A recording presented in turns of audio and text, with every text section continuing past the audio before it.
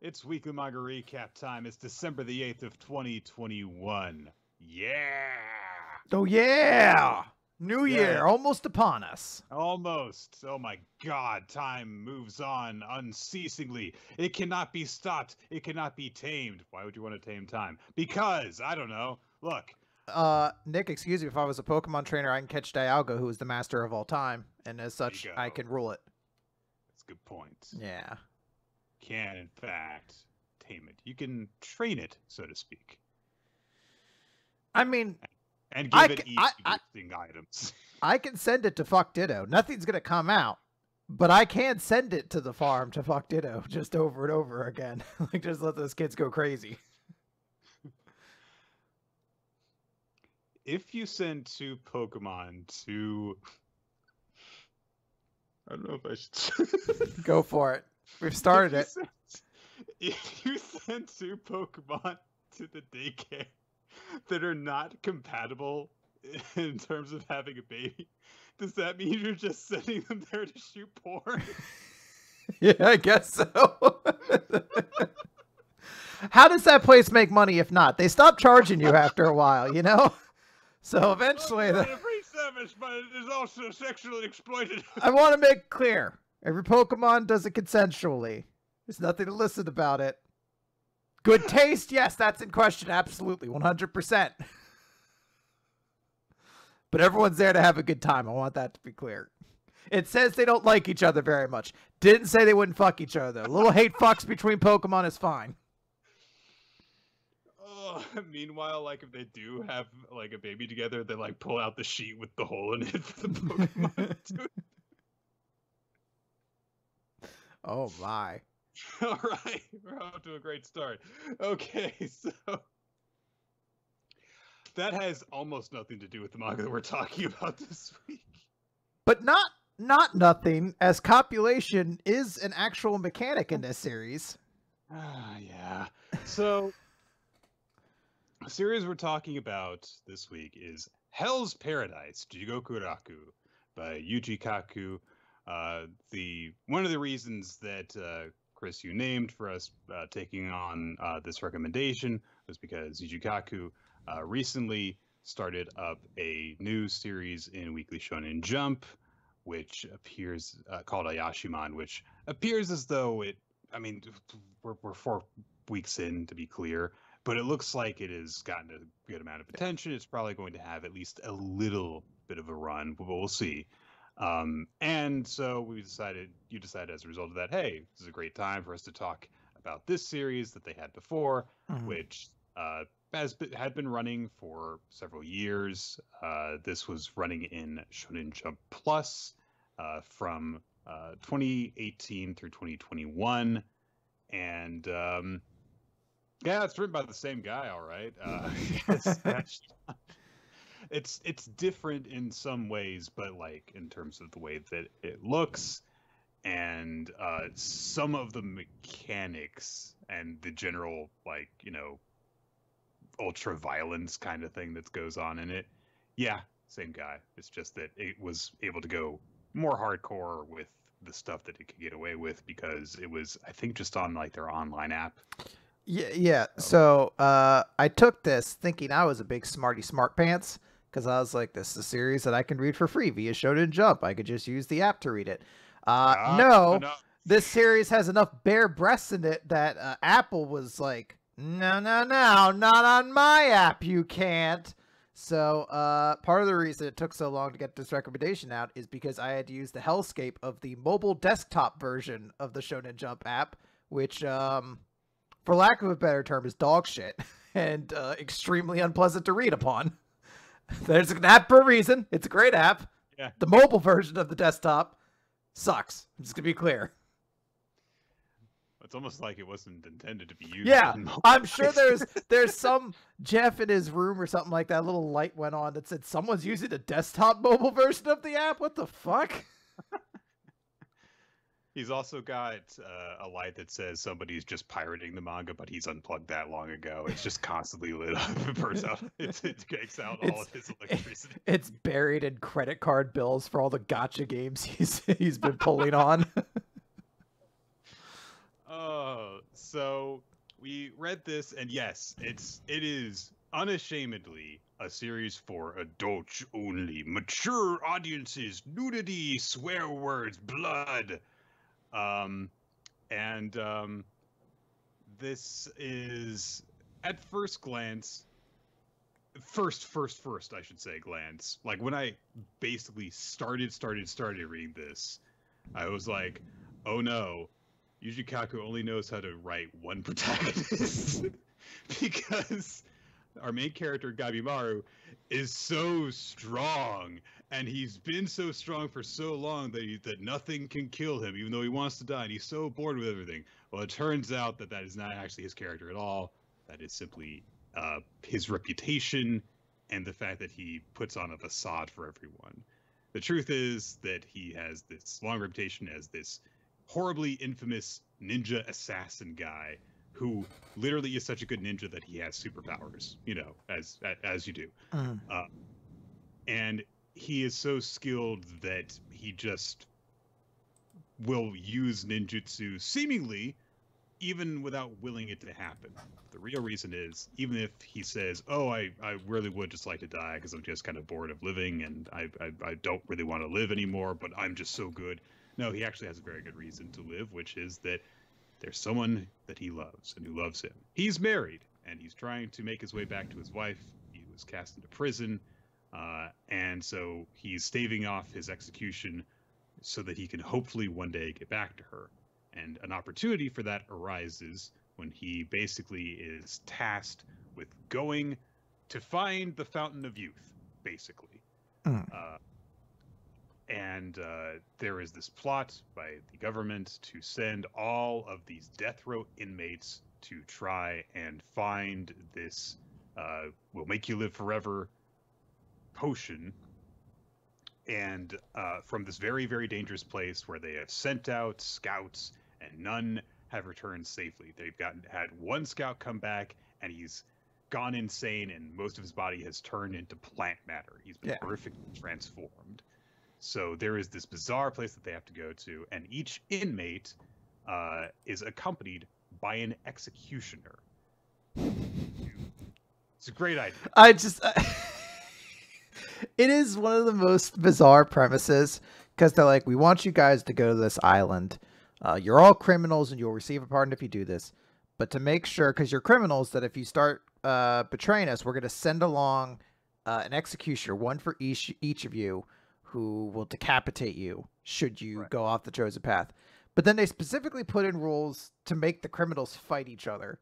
Yeah. And then they also kind of like go in knowing like the criminals aren't going to follow these rules. They're going to go off the bat. So then it makes some of the decisions for the people they send, like they send along Nerdbot, like at one point, like the nerdy swordsman who eventually you find out like, oh, he's rank 5 or whatever and stuff like that. But like most of it, he's kind of like the cowardly nerdy member of the group, and you're just like, how did you get approved to this? Like, it really boils down to like the questionable decision to be like, yeah, this is a solid plan. Like, why even send the executioners along? Why not just send 10 criminals and go for it, come back, or die on this island? I mean, you could just send all the death row inmates there, and then just have people like patrolling the perimeter of the island to make sure that if any of them get off, then they confront them and see if they've got it, and they'll kill them if not. Yeah. But yeah, you are just kind of sending all these executioners in and being like, yeah, most of those very useful employees of ours are going to die. Because it also, the ones that don't are probably going to become pretty disillusioned to our job. Because I'm trying to think, I'm like, I guess there's like one that isn't a complete, like pretty much as soon as they hit the island, almost every single one of them betrays their duties. Like all of them are like teaming up with the inmates and shit like that. Like it does, the premise doesn't last very long. And I'm like, I don't know, it's just a very amusing thing once you see like some of them show up and you're just like, man, this wasn't a thought through plan at all. Especially when it's like, hey, I got this like I don't know, like 6 foot strong dude. He's gonna execute this like 12-foot giant. You're like, can you just bend over so I can chop your head off? Yep, come on. It's one of those moments you're like, I feel like maybe we should have thought this one through a little bit more on how to quickly execute these people. Gabimaru is accompanied by a young, talented, comes from a great lineage of executioners, but also is quite inexperienced herself, swordswoman named Sagiri. And so Sagiri, who is a woman, by the way, has all of these insecurities which keep on manifesting as doubts that literally try and molest her very supple body. And look, so here's the thing. One of the things that stands out to me about this series.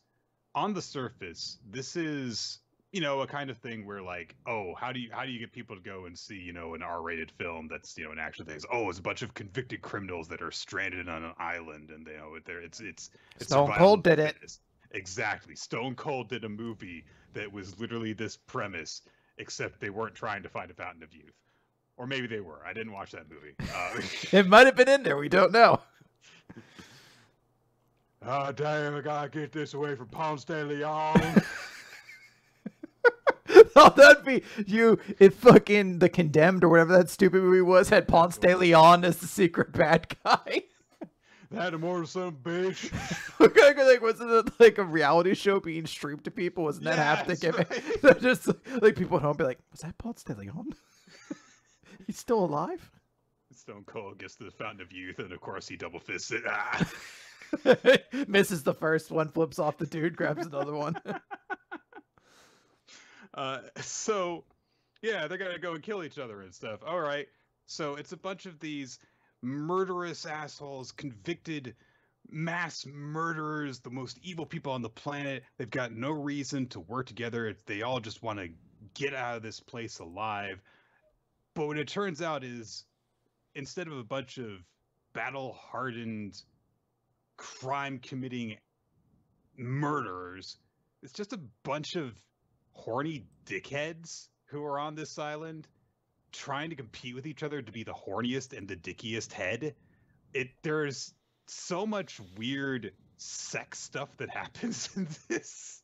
It's difficult.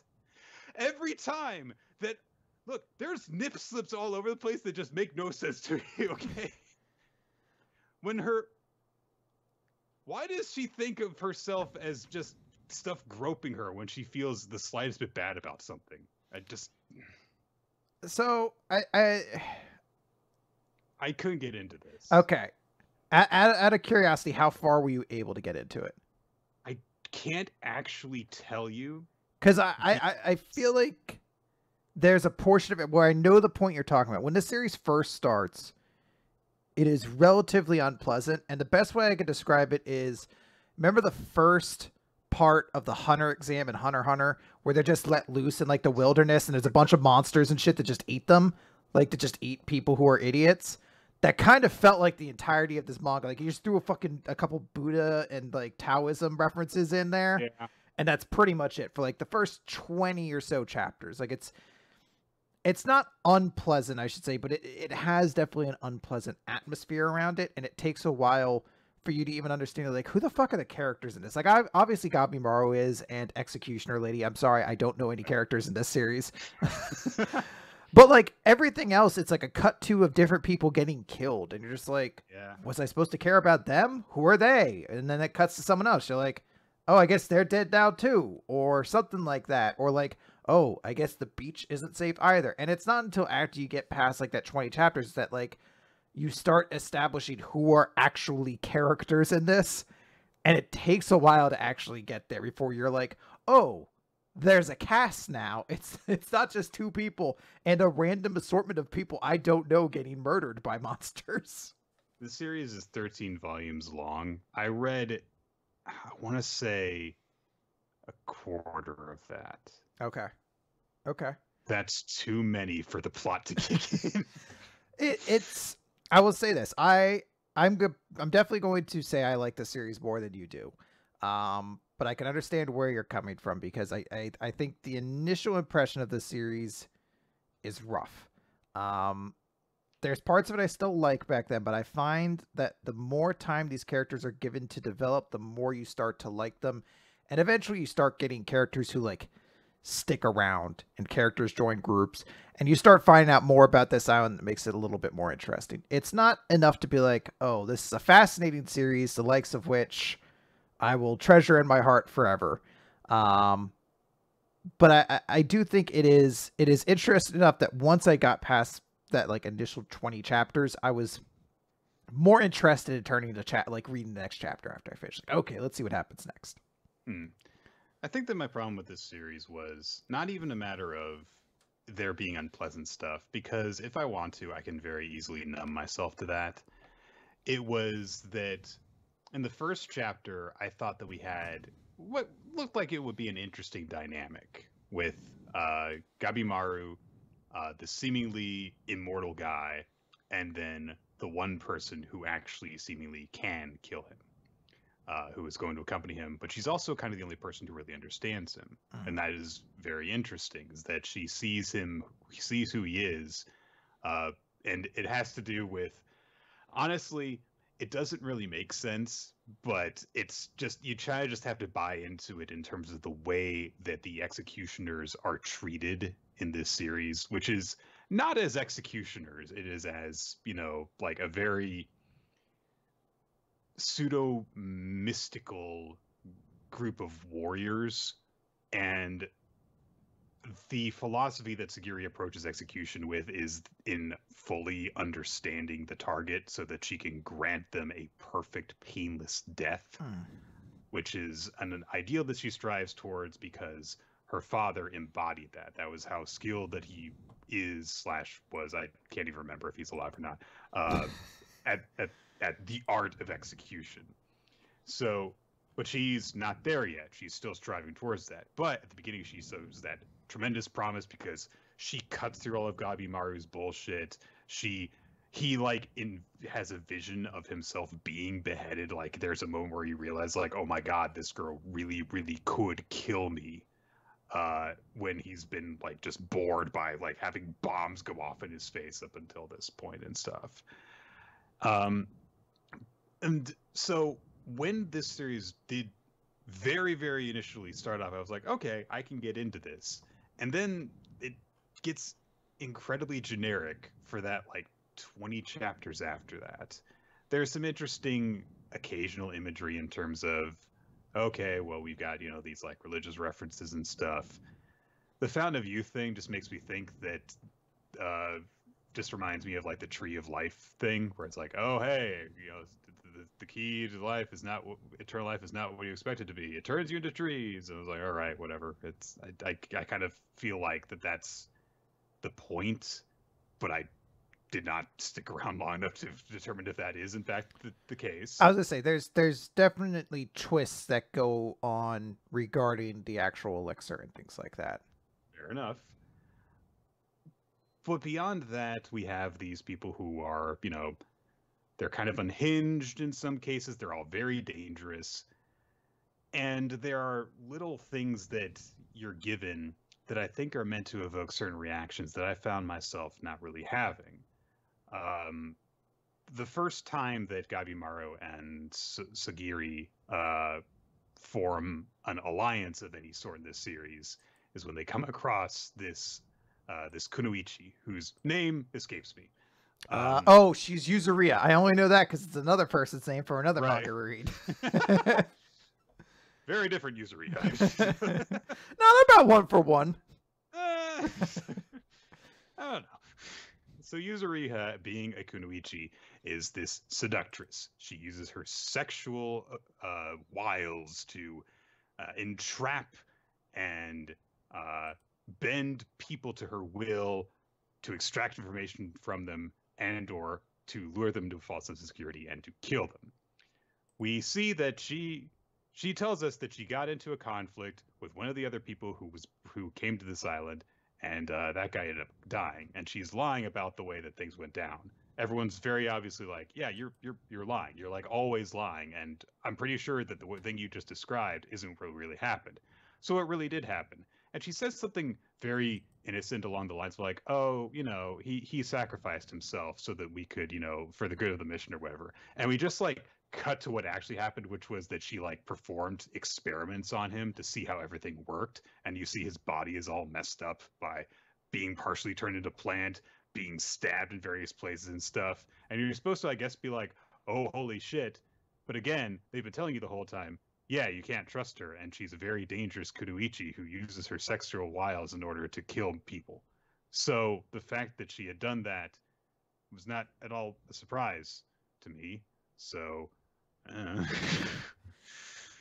I mean, it is a thing where there's half the cast are these criminals who, and everyone, in pretty much every case, except for Gabimaru, we're meant to assume, yes, these are bad people. Like, these are criminals who have done bad things. And even Gabimaru is kind of like, we're accepting that this guy did these bad things, but has a wife, and now he's a good person now. And then she tells him that it's bad to kill. Yeah. So therefore, we'll get to that. I do want to get to that. And then the other half is like this warrior cast of special executioners, and half of them just suck ass in actual talent, and then also in personality. They fucking blow. So it is a weird case where, like, for a portion of the series, you're just kind of rooting for the island in a way. Like, you don't like anybody. It's not good start. But I will say, I'm gonna say I feel differently in this series than you do. I eventually came around to liking a lot of the characters, even like Yuzurihu, as you mentioned. There is a scene where she has this deep connection with one of the executioners who is dying, and she basically helps to kind of like comfort him on the way out. And I was like, this is not a moment that I'm going to treasure in my heart for the rest of my life as I, go about like a story I'll constantly think upon for the lessons it's taught me about life. But I was like, in the moment, this was an enjoyable little side character relationship, and I enjoy how this went down. So I'm able to appreciate that and say I did like little moments we get from these characters. I do feel that they get more fleshed out and they become more interesting. I will also say that this series probably could have used some funny characters, because I will say that's one of the few things, like, I think Yuzuriha is supposed to be the funny character. She is supposed to be funny to a certain extent, but there's not a ton of comedy. Like, there's also, I forget his name, but the guy who's missing one hand. He is also kind of funny because he's just such a, I don't know a term for the character beyond he's such a Zaraki who's just crazy powerful and blows things up, that like his reaction to everything is kind of funny because he's so extra. He seems to be so unanchored from the reality of the world, where he's just like, hey, it's this 700-foot tall monster with like hands and a big tongue that's gonna crush us, and he'll like cut it in half and be like, what monster? And you're just like, okay, this dude's fucking crazy.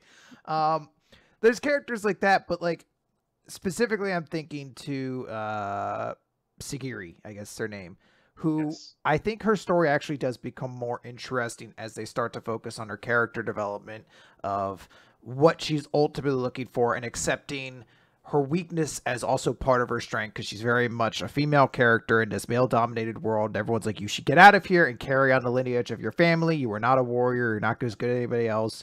Being a woman makes you weaker. And eventually finding, no, she is actually as strong as these guys. She just has to accept this part of her that she's been desperately trying to avoid. Like, that's a part of this entire island, is accepting a part of yourself.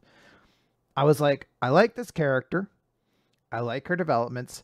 She is missing that one layer that would make her a more interesting character, and that layer is anything fucking human or relatable. Like, I like a layer that would be a little silly or a little goofy. She is such a stick in the mud character that I appreciate when she gets her cool battle scenes, and every other scene where she's not in a fight, my eyes kind of glaze over when she talks, because I'm like, I just wish you had like something entertaining to do right now.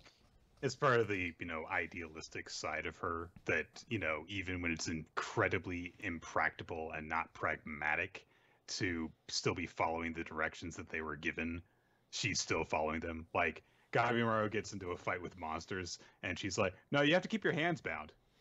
Like that would at least been more amusing if she was such an over the buried stickler of the rules to that point she where just it's like chasing people around with handcuffs. No, you're like, no, there's monsters here who will kill us, please.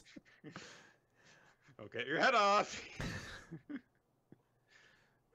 Yeah, I feel that way about a lot of the characters in the series. It's that there's really not much that's fun about them. I think that it's kind of going very much for that, like, oh, this is, a mature rated thing, and that everything is very grotesque and uber violent and stuff. But, you can have, that kind of thing and still have stuff where it's just like silly or yeah. Well, yeah, in some way relatable beyond Gabimaru's got a wife that he wants to get back to. So it's kind of interesting to me because I think the part of the series I found myself getting most interested in is also the part that revealed one of the bigger weaknesses of the series, is when they finally revealed this Lord Tensen character, which you come to find out is not a character. It is actually sort of a collective consciousness of several other characters who are all bound together to create the mythology of this island.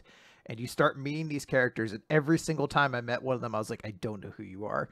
Like, they all had such easily, like, it's partially the art in this series is a little choppy, which I don't think is an issue, but some of the character designs blended together so much that when the character showed up, I was like, I think that's a member of Lord Tensen, but I don't know.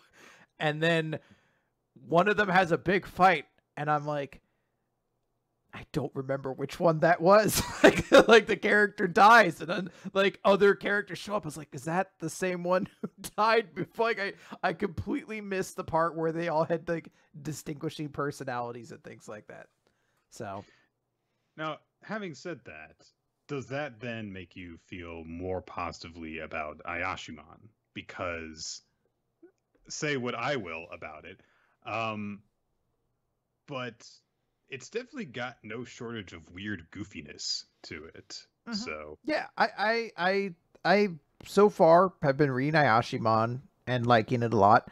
As I said, I read this series, and the further I got into it, the more I started to like it. Like, I started to find myself invested. So I think it does bode well for Ayashimon. If I'm like, once we could start cutting to the core of these characters, I think we can address that, because it definitely is something that they have. Like, they do address Gabimaru's kind of boring character trait at the start. Like, he was a killer who has a wife who said, stop killing now, and he did it. And I was like, all right, yeah. that was kind of like a late 90s, early 2000s trope to do, like Black Cat, Rurouni Kenshin, like, oh, I met this woman who told me to stop killing, and I did. And then she herself is such a nothing burger character, which is kind of the case in this series, but they do kind of examine portions of that story and explore it. So I feel like with the main character of Ayashimon, whose name I still don't remember, I feel like at some point we are going to start to explore whether or not this guy is able to examine, like, oh, I use jump as an escapism and a justification for the things like I feel like we're going to address it in some way at some point. We'll see. Yeah, I guess I think that's about all I have to say about Jigokuraku. So it's a half recommendation. I will give it a recommendation. If you read a lot on the desktop, it's great. If you're like me and you read primarily through mobile, I can't even say pick up the volumes, because you can't access the volumes through the app either. You have to get buy the physical ones, I guess. I don't know. I had to experience the same thing too, where I was like, no, sucks to suck, I guess. I opened up that desktop app, or desktop version. Well, I've just got the desktop version open on my desktop, so I think that'll work out a lot better now. Yeah. As we get into the recap portion of Weekly Manga Recap, we are gonna kick things off as we normally do with My Hero Academia, chapter number 336, Villain, with the popularity poll results color page. Oh, is that what they are? Yeah, is that why there are all those dudes on this? Yes. And it was amusing to me because I was like, oh yes, Bakugo, Deku. Oh, and there's Kirishima beneath them. And I was like, no, that's Kirishima over there. That must be Kaminari. I was like, no, that's not Kaminari. And I didn't know who it was. And then someone was like, oh, that's a movie exclusive character. And I was like, I guess I better memorize their face before we do the next My Hero quiz, because Nick will be like, he was in a popularity poll page. He was in the top 10. He was in the top 10. I can't look. You can't name one of the top 10 most popular characters. Honestly, there have been some Naruto top 10 character results that I looked at. I was like, who the fuck is that? So oh yeah, yeah. Oh god. There was, I know, some amount of bemoaning the fact that no female characters are in this spread. It's a little brutal when you're like, fucking All Mike or whatever his name is, Present Mike, whatever his name is, fucking makes it. Well, Present Mike has, yes, his share of fangirls, especially because the ship between him and Aizawa is actually very, very popular. But like, fucking movie character and not Uraraka or Tsuyu or fuck. There's one recently I'm trying to think of. Oh no, it is in this. It is in the. You won't see the full results here, but in the full character results, Mirko ranked beneath Mustard. And you're like, how did a character who has not shown up since he was defeated in his one-off fight defeat one of the main characters at the start of the big war arc? Like, it turns out those Buff Bunny Girl fan people don't push enough votes that way, I guess. See, there were rumors going around from the most recent season of My Hero Academia, where the League of Villains arc, the My Villain Academia stretch, it was a little bit shortened. There were some scenes that were removed, and in general it felt paced very, very strangely, and they moved around with the order in which it appeared in the story and stuff. So there was a rumor going around that, like, oh, I heard it wasn't very popular over in Japan. I don't know if that's true or not, but it is one of those things that does that, in conjunction with stuff like this, where you see these kind of poll results where I'm like, I don't know. I just can't. Like, I fully understand why, like, stuff that's popular in the English-speaking fan base is as popular as it is. Because at the very least, I can, like, look online and see the discourse about it. But I'm just, like, entirely separated from, like, apparently what Japanese fans of the series like about it. Because I know that, like, yeah, Uraraka never fucking gets to do anything, but I thought she was at least still Tatsu. Not a movie character. The movie character blows my mind, but I didn't see that movie, so maybe that movie's really fucking cool and this character's awesome, and I have no idea. I guess so. Also, no All Might. Which, yeah, well, his time's passed. Get out of here, old man. He's hit that. I guess he's just not sexy anymore. No. He's too old. That was his big issue, was never being sexy enough. Which many people will tell you has never been a problem for him. So, look, I am a little too familiar with certain aspects of this. Anyway, the chapter itself begins with a sparring session going on as all of Class 1A are training together. Bakugo is bragging about how his cluster bomb stuff works. Todoroki is trying to combine his hot and cold halves together in a way such that he can take on Dabi without getting burned by his super intense flames. And Kaminari and Mineta are sitting on a bench doing nothing. Well, Mineta's doing his thing where he keeps on plucking his great things out. It's been established that he does that for like endurance training because he can only do it for so long before he starts to bleed. So it does make sense that he could just go like, yeah, I'm training, I'm just sitting here. But Kaminari is just chilling, It's just he's vibing, Yeah. So Kaminari stupidly says, I know we're gonna get into a big fight, but aren't the villains like in a really bad position right now? Because like Gigantomachia is like tied down and asleep, and All For One is in bad shape. So can't we just make quick work of the villains really easily? All right, why don't you go do it then, asshole? Yeah, why don't you pop up, buddy? Mr. Big, Strong, and Tough. And Bakugo says, no, you dumbass. Here's 3 reasons why you're wrong.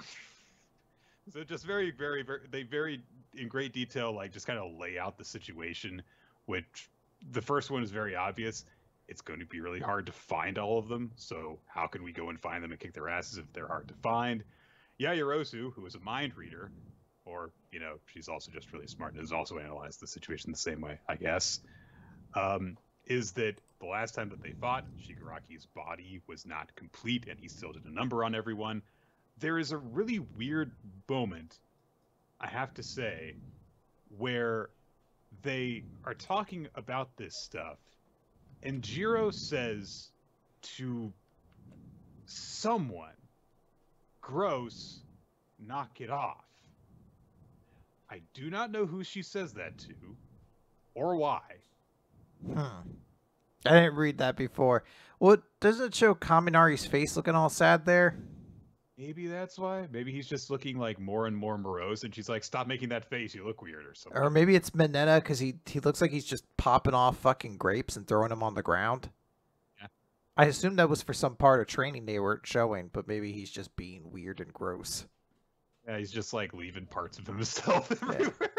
Like, stop that! Or maybe it's because Bakugo called all for one old nutsack face. Maybe? I don't know. Why would you with that visual? Stop that. I don't know. And I mean, it is the best way to describe all for one, to be fair. Old nutsack face really is the best name for him. That's... Yeah, he is very... I came close to nominating Bakugo for Character of the Week just because I like old nutsack face so much. Bakugo then says that the third reason is that, quote, "they're the ones with the finger on this trigger." World Trigger review coming soon. Because even if they don't have the search quirk, which they don't know, I don't know if they've confirmed if he has that or not. They still get to make the opening move, and that's why our side's calling up every able body we've got. I think that that's more just an extension of the first point, but he wanted to make 3 points, but okay. Deku's hair is all messed up because he took an explosion attack to the face, so it's all kind of afro-y. So he says, like, "Okay, I better rejoin the search." And Ida chops him on the head and says, "Don't you mean we'd better?" And he makes Deku's hair go over his eyes, so he looks like a tribble or something. Yeah, he looks a little silly. He's got that silly moment, you know? Yes. So then Deku's like, "I gotta go for a walk about something." And Ida says, yeah, I think that'll be fine because, the evacuees get along with the hero course better after Uraraka's stirring speech. And Uraraka gets all embarrassed because, oh yeah, I got up in front of everyone and made a stirring speech. How embarrassing. But it's kind of weird because Tsuyu is just like 6 inches away from her, looking at her after Ida says this. So it kind of looks like Uraraka's just like, can you just give me some personal space, please? Anyway, a couple of weird reaction bits part of the chapter. Well, we're about to get to the real meat of it, Nick. This is where we get into it. Okay, so I would just like to say, I told you. Yeah. If you ever... I did straight up say. One day, we are going to do a top 10 Nick Was Right podcast. And when we do, this one needs to be on there. When everyone's like, "Oh my god, Hagakure was the spy." And I was like, probably, but not necessarily. Remember when Aoyama wrote in cheese, we were supposed to think he was the villain? Well, it turns out we were! So, Hagakure is off by herself in the woods, and she, I think, is thinking to herself, since all the stuff in Gunga and Jaku, you have been down in the dumps. I mean, we all felt that way, but still, I was just worried. I have to wonder why you haven't smiled once since Midoriya came back to us, giving us an explanation of why she is here to witness the scene that is unfolding, which is the reveal of the actual spy. And we see that some people are talking in hushed. I don't know. Voices. The word bubbles are distorted. They're like, we're in the middle of the woods. No one will hear us. The spy! Don't tell anyone! Shush! Mum's the word! And so they're saying, you don't have a choice because an order has come in from him! It's just like always, even if the message just gets intercepted, they'll just think it's other people talking, and we're out here, no one's gonna see us, everything is leading up to Kamino. You always pulled off just what All for One asked. Fail now, and he'll kill us. You know that, Yuga. And it is Aoyama in a 2-page spread, just bawling, tears running down his face as he is being beseeched by his parents, who apparently have had an agreement with All for One ever since Aoyama was a kid. This is actually something that people have been theorizing for a long time as well, that Aoyama was not born with a quirk because he has such difficulties with it. So maybe his body was not actually never meant to have it, basically. And it turns out, yes, that's the case. Aoyama, like Deku, was born quirkless, we find out in this explanation. And so in order to give their son a chance to pursue his dream of being a hero, they did what they had to in order to find a way to get him a quirk, and All for One offered him that chance. And they were forever indebted to him and basically had to do whatever he said, and they can't refuse him now because he will fucking kill them. So Aoyama's the spy. So, 3 things, really. 1, I'm glad we're not getting that thing that you were worried about, Chris, which was the female opposition who then just gets killed and is gone, and then we forget about them. That's not apparently happening again. 2, Aoyama is a more interesting choice than Kagakure because, you know, he has character traits. 3, I am actually a little bit sad for Kagakure that she's not getting this. I will say that, yeah. In response to your first, yes, it is good that she is not going to be probably just killed or whatever as female characters tend to do. Instead, she has 0 role, and her main contribution was to tell a man how to get involved in this situation instead of her. Which, in all fairness, we have not finished the story. Next chapter, Hagakure might be a huge part of it. But in the moment we're in right now, I would not be shocked if someone read this chapter and forgot Hagakure had any role in this chapter whatsoever, because her actual involvement was like, oh, I overheard this. I guess I'll go tell Deku. Yeah, pretty much. And Deku will deal with it. I get this feeling that years down the line, when My Hero Academia is, I don't know, Vigilantes is on its last chapter or something like that, you know, then we will be able to look back and we'll go like on the My Hero wiki or something like that, and it'll say under Hagakure's character info page, she has the quirk of invisibility and was part of Class 1A. She witnessed Aoyama talking with his parents, and so she went to tell Deku. And then that's the end of the introduction part. It'll say whatever we want to call this arc, Final War arc. It'll say Hagakure overheard Aoyama was the traitor and told Deku. Period. Epilogue. Hagakure became a model or something. Like some dumb like what job could she have that would be super ill-fitting for her in the epilogue? She became makeup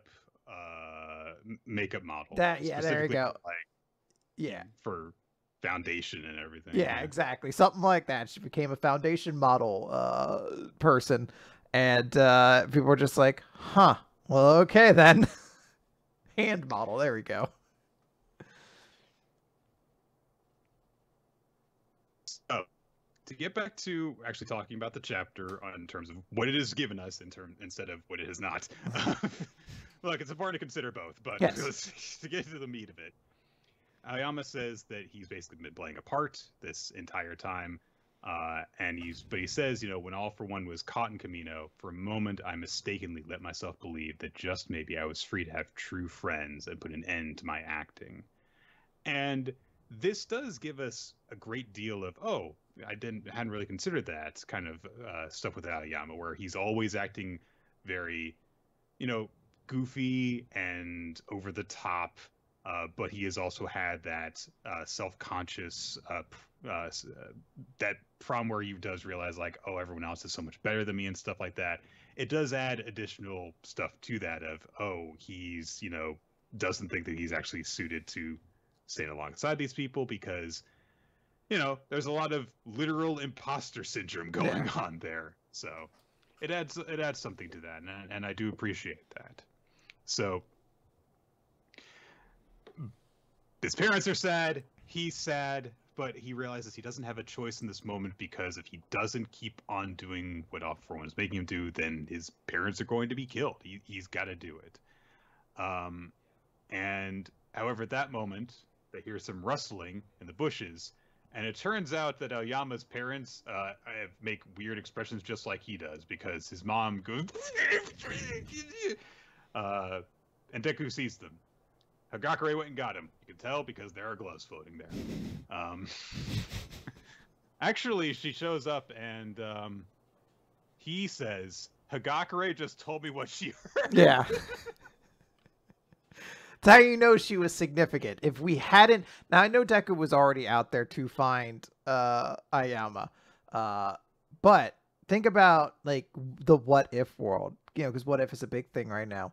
What if Hagakure hadn't been there to overhear Aoyama's parents loudly speak about their son being a traitor?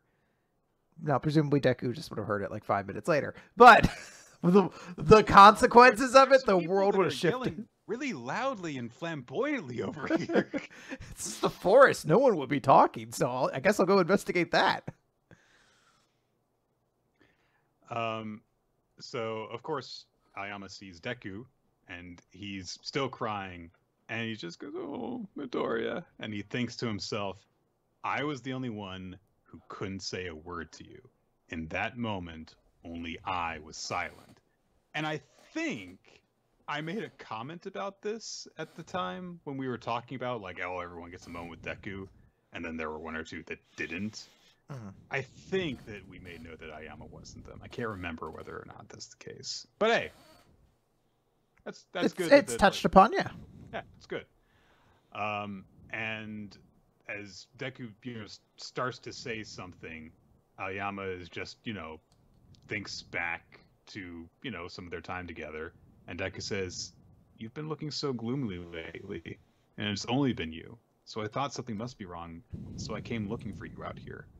So even before Hagakure went and got him, he was in fact looking for him. Which, again, to the point of, well, I guess Hagakure really didn't do anything.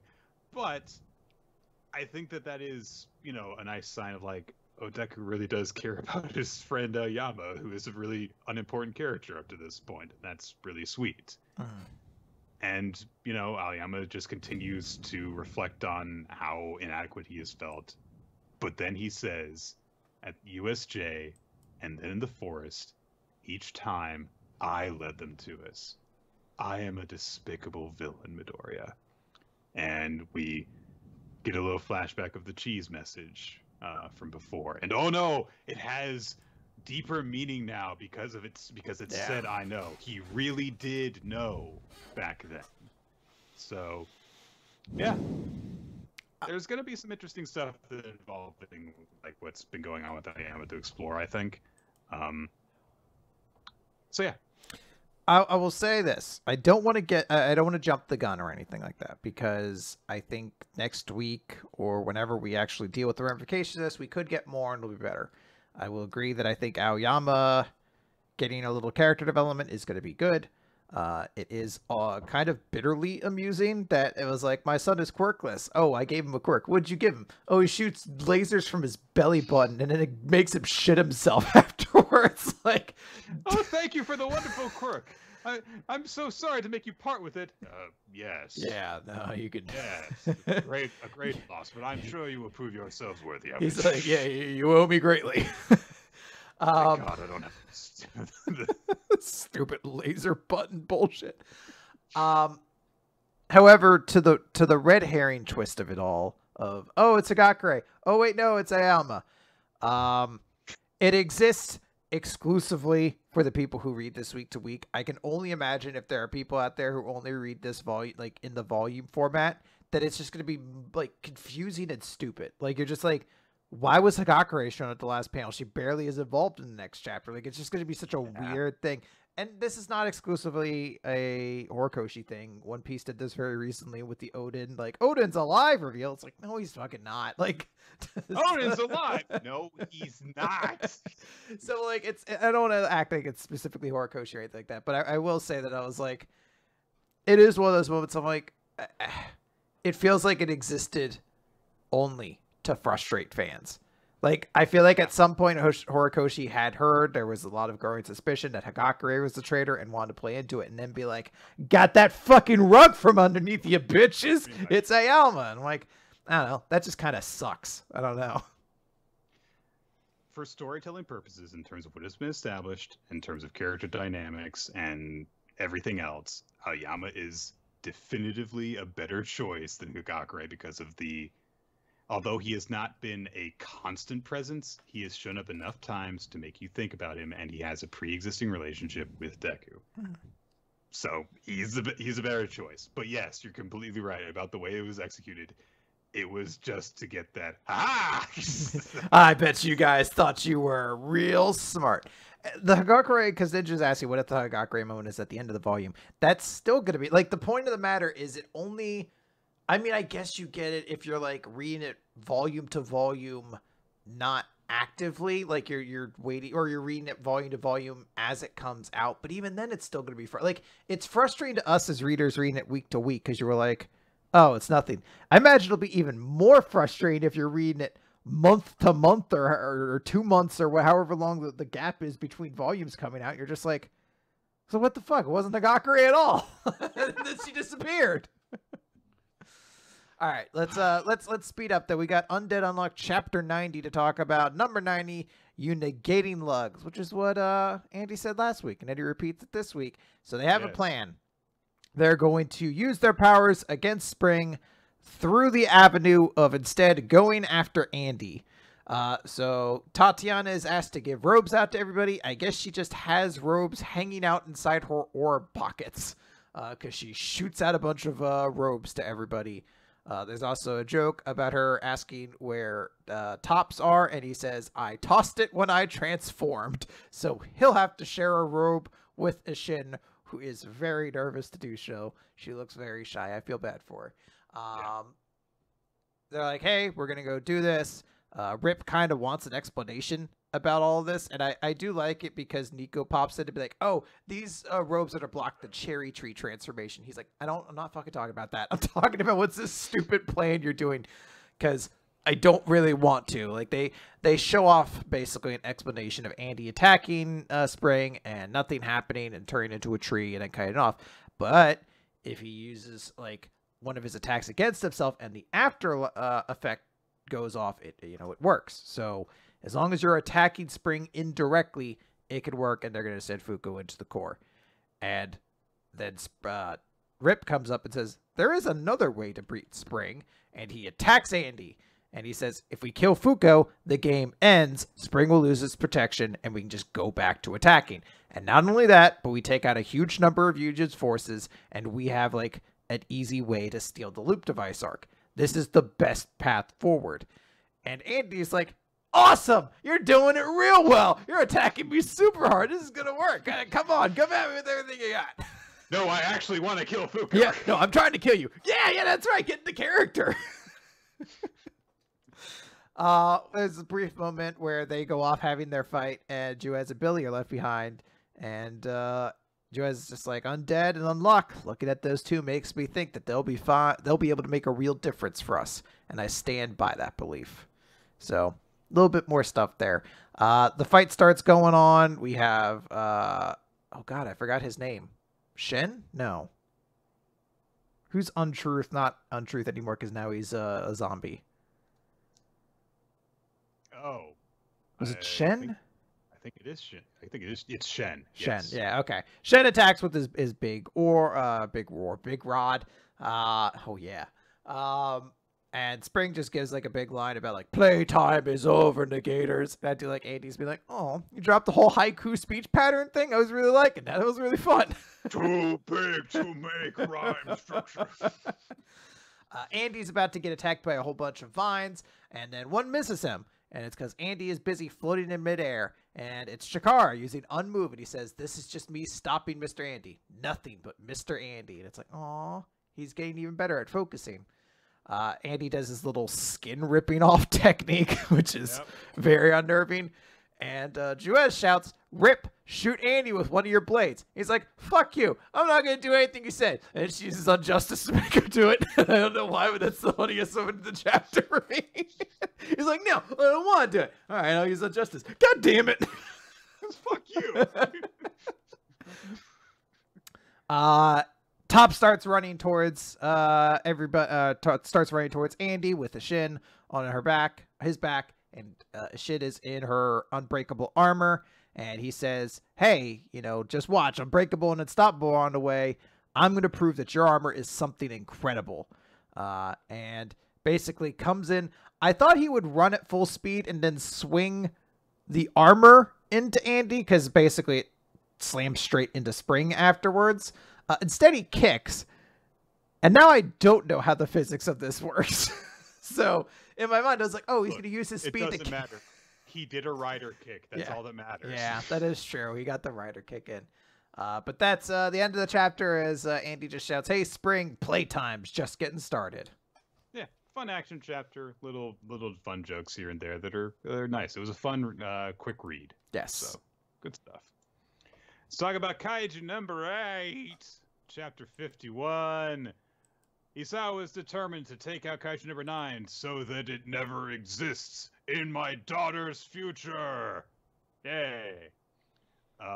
He is unleashing a directed energy attack, which is apparently the thing that Kaiju number 2 used to fucking destroy Sapporo in the past. But they say, oh no, your body won't be able to keep up, Isao. But hey, he's exposed the core of Kaiju number 9. But Kaiju number 9 says, but you see, I've prepared myself to endure this by evolving. And it starts to change shape as the attack hits him. It's focusing its entire body on defense. But Isao just punches him again. And it blows up the everything. There's a giant blast of light that shoots out of the bunker and through 2 buildings beyond that. Yeah. No one was in those buildings.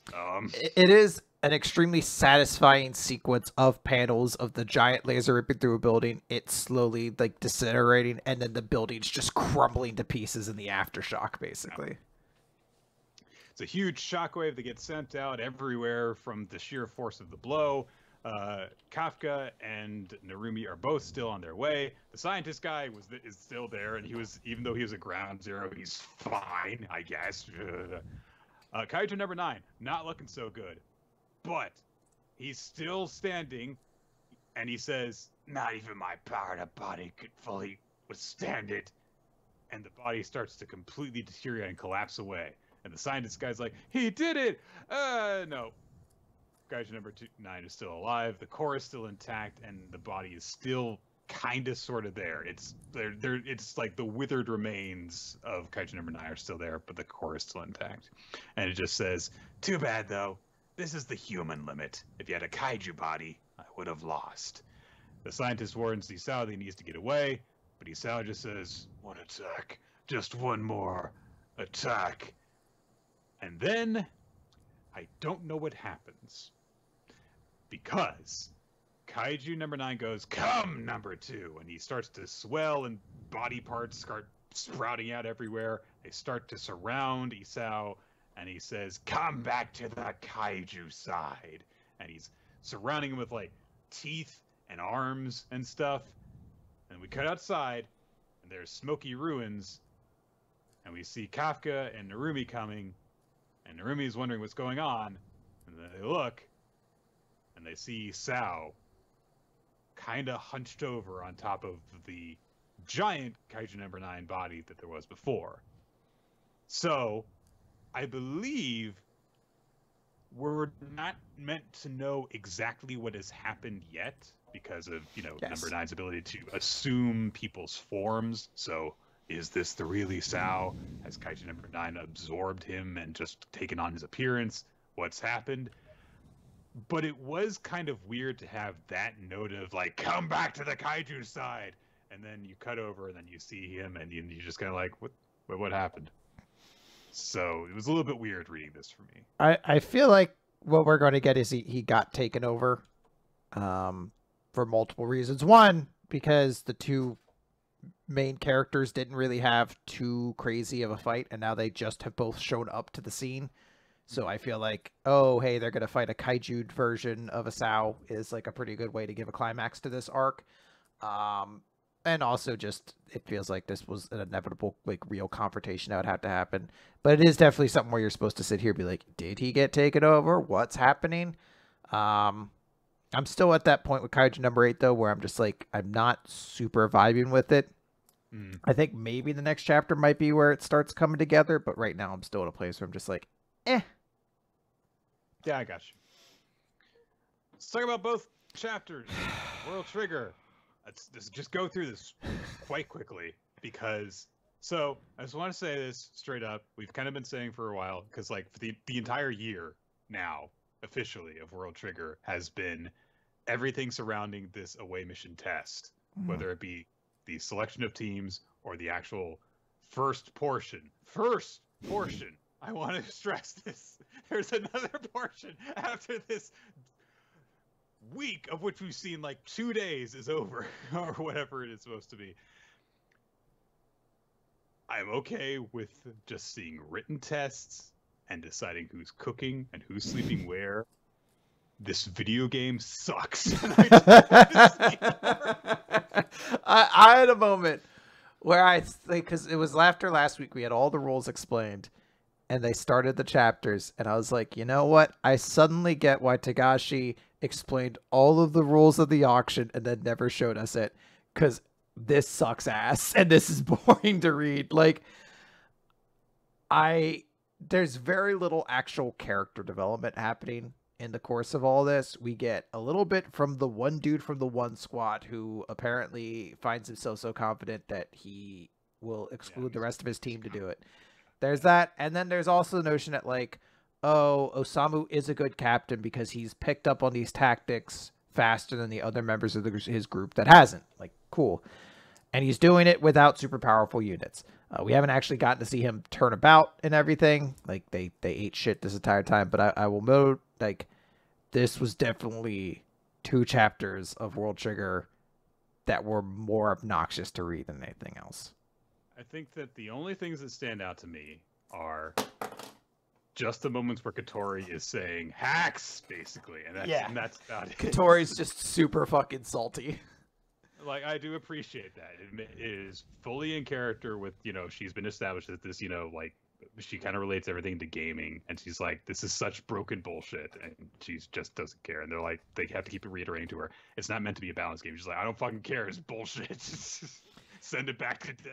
Yeah, like, it is definitely a thing where you're like, at some point, what the fuck, why am I spending time with this, though? Because this is like a weird way of, like, it's enough of a game that it doesn't feel like an accurate way to portray real battles in any kind of meaningful way. So, like, maybe there should be some kind of game design element to it, but she is also just a very salty person, so it might be better design than that.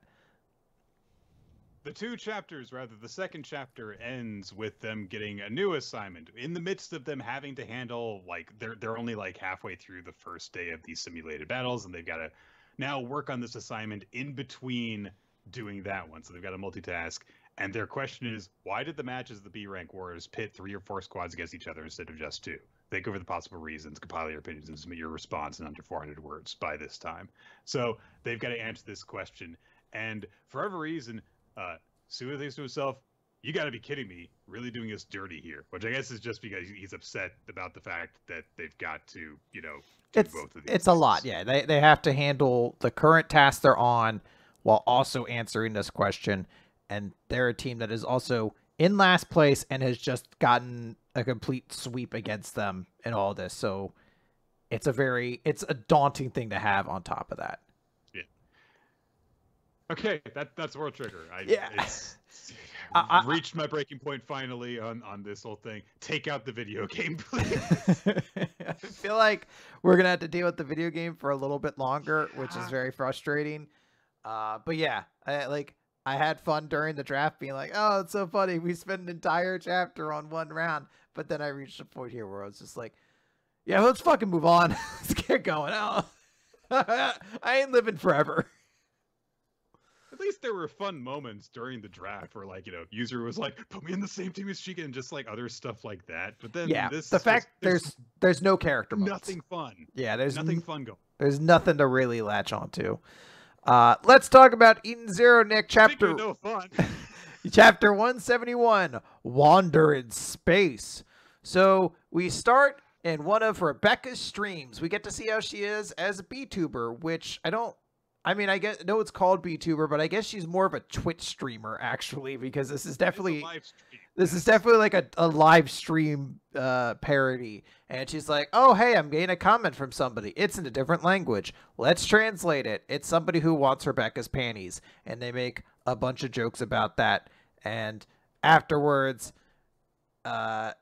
we are shown. And then they just sign off on that note. Yeah, by the way. yeah. It's a horrible way to end a stream. Never do that.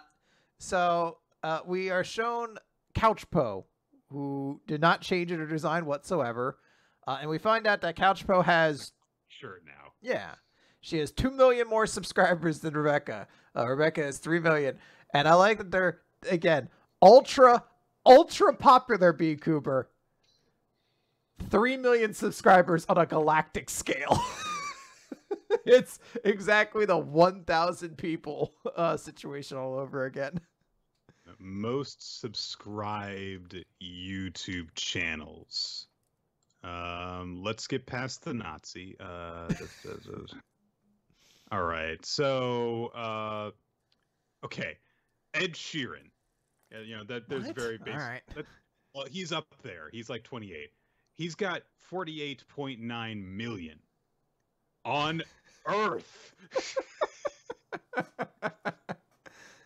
Like, if you're in the top 2,000 VTubers, you should have billions of viewers. I do love it. It's the idea that she's considered ultra popular. And her numbers are kind of low, even for Earth. Like, huh. How many people died in that battle? Oh, over 1,000. Hold on. Think of the scale. It's had to be like 200, 1,000. Let's go crazy. We're in the galactic scale. How many people subscribe to Rebecca? 40,000. No, 1 million. Hell, 3 million.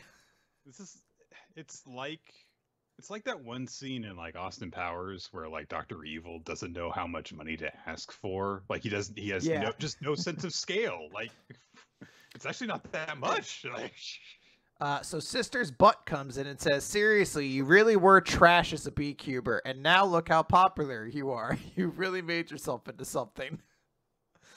So we're introduced to Sister, whose breasts have gotten bigger in a way that I can't comprehend for robots. Well, I can't comment on this yet. Just how pervy this chapter is, because I know what happens in a couple pages. Moscow is there. He is called the caretaker, and he just says a beating from Sister's tongue should be considered a reward. Moscow. So he is also quite the same. We're introduced to Elsie, who has also not changed. And she's like, "Oh, well, cool." You can't see her breasts. Yeah. In those shots. Her breasts may have gotten a lot bigger since the time skip. That's really what's changed his character. And I say this fully knowing like the two female Straw Hats' breasts getting bigger was literally part of their time skip design. So it's a real thing. It's a real challenge. I pine for the days of Bleach where the time skip meant everyone just got a much more distinct haircut. Like everyone defined themselves in 2 years by getting a different haircut. Hey, what character did that? Yeah. Look. We'll get to that. So we do need to note Elsie is talking to Shiki about like, oh hey, let me know when you find Ziggy. Also, my home used to be around here, so hey, maybe we'll deal with that at some point. Jin pops in, whose hair has gotten longer. He outside of Shiki is the person whose character design has changed the most so far, and he says it's been 3 years. And then we meet Laguna, who actually looks significantly different. I don't know if I would say better, but he does look different. Gaunt in a way. Yes, he looks, I guess, very regal. So there is that. So they're like, hey, what are we doing? Why are we like? How long are we basically going to keep doing this? And the answer is until we get a lead about Ziggy. Right now, we don't know, so we're just gonna have to keep doing it. There's a weird exchange that happens here. Okay. Where Weiss and Hermit like finished the same thought, because Weiss says the fact that he won't even leave us a clue, and Hermit says is what makes him Ziggy. Which is it? I guess he's. I guess because he's so skilled is why he's Ziggy. You know, he's better than all these other tier villains who just leave clues behind everywhere. I don't know. Look, can we just like stay on this one panel and talk about it for like the next 20 minutes and just not talk about the rest of it? I don't want to stay on that panel in particular because it continues to add support to the idea that there's going to be a Weiss Hermit ship, and I don't want that to be. I don't want to project that into reality anywhere. I want to make sure that never happens. What if the sexual tension between Weiss and Laguna just suddenly snaps and they just start making out instead? I'd be much more excited about that. I'd be much more excited if we got that as opposed to the lolly robot. So we could call the ship name Whitewater. Yeah. Anyway, we do have to actually get to it. So there's a big bat scene. That's how we get introduced to Clean. She's washing her boobs. Her boobs got bigger too. Her boobs got bigger. And all the ladies are here. Homura, Rebecca, Sister. Weird Couch Poe's not here. I wonder what it is about Couch Poe that would lead her to being discluded from this scene. I mean, there's a robot in here bathing. So clearly all of the characters could be here, but she is suspiciously absent. Weird. I like this scene has so little. It is 3 or 4 characters talking about how like, oh, the government's coming after us and all these things. And it's basically like 4 characters just talking about how cool Shiki is. And it's a weird moment to fail the Bechdel test, and it's 4 characters talking about things, but somehow the conversation just ropes back to Shiki being super cool. And Rebecca keeps on posing for something. Yeah. I don't know why. I can't imagine any reason why she keeps on striking the poses that she does, but she does. Oh, her back is in agony right now. Oh, yeah. So they do mention a massage later, so yeah, there you go. Maybe that's the case. Shiki goes over to Witch's throne, I guess, and sits on it. So this is where he received command of the Eden Zero. Yeah. So apparently it's kind of treated almost as like an altar for Witch. So yeah, he's gotten the control, and he looks upon it, and he says, Witch, you too, Valkyrie, I'll protect the ship. I am its sword and its shield. I'll beat Ziggy, and I'll take us to Mother, you see. And he gets a little communicator thing that's like, Shiki, it's Hermit. We found a castaway. What should we do? And they're like, it's just a human. And Rebecca pops up because she's hearing this communication. She's like, wait a minute. I think I felt this before. And she runs out without changing. Also, Sister said, hey, you promised you'd let me give you my mind-numbing torture and pleasure massage after your bath today. So there's that little bit. And we see the castaway, and it's Captain Connor. Bum bum bum. And Rebecca shows up and he's like, tie him up. He's not a good person. He's the captain of the Eden's One. And he's like, oh no, I'm not. And it's like, yeah, no, I know you work for Ziggy. I'm from the other universe. I know what happened. And he's like, yeah, I know. I did. I worked at his droid factory until recently. I learned it belonged to Ziggy. And as soon as I found out they were making cruel and vicious robots, I got myself out of there. And that's when I went adrift. And then Shiki smiles and is like, droid factory, we found it. The road that'll take us to Ziggy. He looks bizarrely sinister in that shot. Yeah. We're now 2 chapters into Serious Ziggy, or to Serious Shiki, sorry. And how do you feel about him currently? I mean, Shiki is probably the best part of this time skip, honestly. Yeah. Like, between all of the other characters that haven't changed at all or have changed in ways that are disappointing, yeah. I would like to see more glimpses of stuff, like in terms of like, hey, how has time aboard the N-Zero for 3 years actually changed Clean's personality?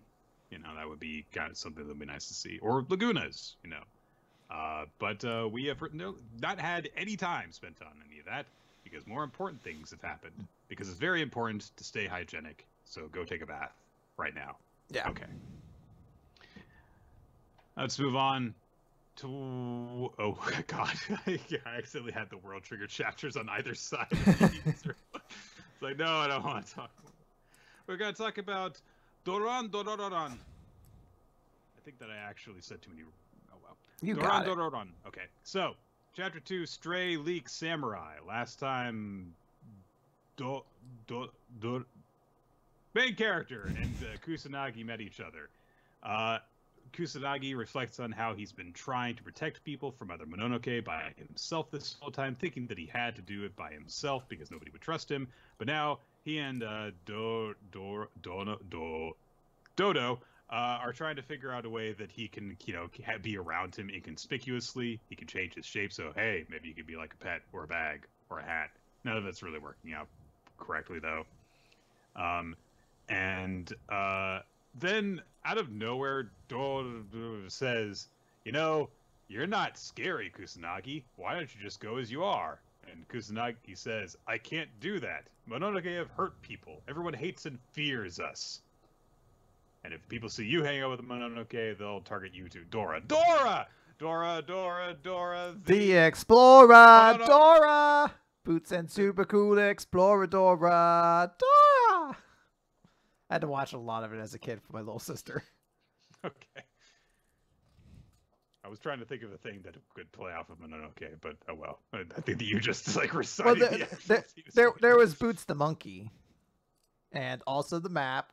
On the map, on the map, on the map, on the map, on the map, on the map, on the map, on the map! That literally just like all he could say. Yeah. And it was like, okay, map, we're going to go to the caves. I'm the map! Map! Just screamed it. My favorite was the book bag, though, who at the end of his little song would go, nom nom nom nom nom, delicioso. I'm like, you motherfucker, did you just eat my magnifying glass? I need that, you piece of shit. And just start strangling the backpack. You didn't just eat my lunch, did you? So anyway. Also, it would apparently eat things through its scalp because its mouth was on like the lower part of it.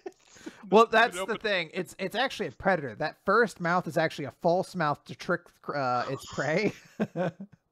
The top is where it actually feeds upon you from. If you actually look inside, there's just oh yeah, it's eldritch. It's like going on acid trip or something like that. You just look inside. You're like, what's happening? You see scales. Dora's like, creatures of darkness. Can you say darkness? The Eldritch gods are mi amigos. Do you friends? Do you see Cthulhu? And the little cursor's like, it's scared to go up and click on it. Like, no, that's not it. That's a tree. Click on Cthulhu, your master. Click on Cthulhu, your master. In español. Click on su maestro. You're like, Dad, I think we have to turn this off. I don't think she should be watching this anymore. Is this like a special or something? Dad, the TV's leaking. Oh, that's fine. You're just looking. You're just now being able to see four-dimensional shapes where the true gods dwell. Spend some time with your goddamn sister. Like, Anyway, well, Dora, not the explorer, and Kusanagi are having a conversation. Kusanagi gets really upset about Dora getting in trouble, and hey, two samurai show up. And now it just occurs to me how stupid the samurai uniform actually is. They look like they're just wearing awfully designed baseball uniforms or whatever. Yeah, they're not great. So anyway, Dora has to hide the fact he was talking to a Mononoke. They hustle off. Kusanagi looks like a hat now. Hey, looks like somebody's drowning. Oh, right, because Kusanagi actually hid in the water. A Mononoke attack happens. The samurai are trying to deal with it, but when one of them tries to attack it, his sword just snaps on the thing's head. So Dora turns Kusanagi into a Sorpier. It's hard to tell what it is. Anyway, throws a blade and hits the thing, and the guy's like, you're no match for my armor. And Kusanagi just goes, I can't let Dora down. And it turns out he is a match for that armor because the Mononoke explodes into two pieces, and it's fire now. Okay, so yeah, it's gone. Yes. One of the two samurai is still conscious. Kusanagi goes to check on him really quick. He's just like, hey, are you okay? The samurai starts to get up, but Kusanagi just says, hey, don't worry about me, worry about your friend. You've got to get him to a hospital.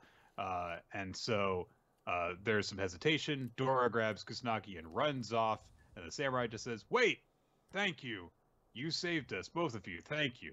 But Kusanagi's just like, hey, just get him to the hospital. And Dora then says, this Mononoke is a good guy, right? So Dora's like, hey, it's only a matter of time. People are going to start to like you, Kusanagi, so you won't have to disguise yourself forever. One day everyone will accept you. And Kusanagi's like, well, how? And Dora's like, you heard what I said, remember?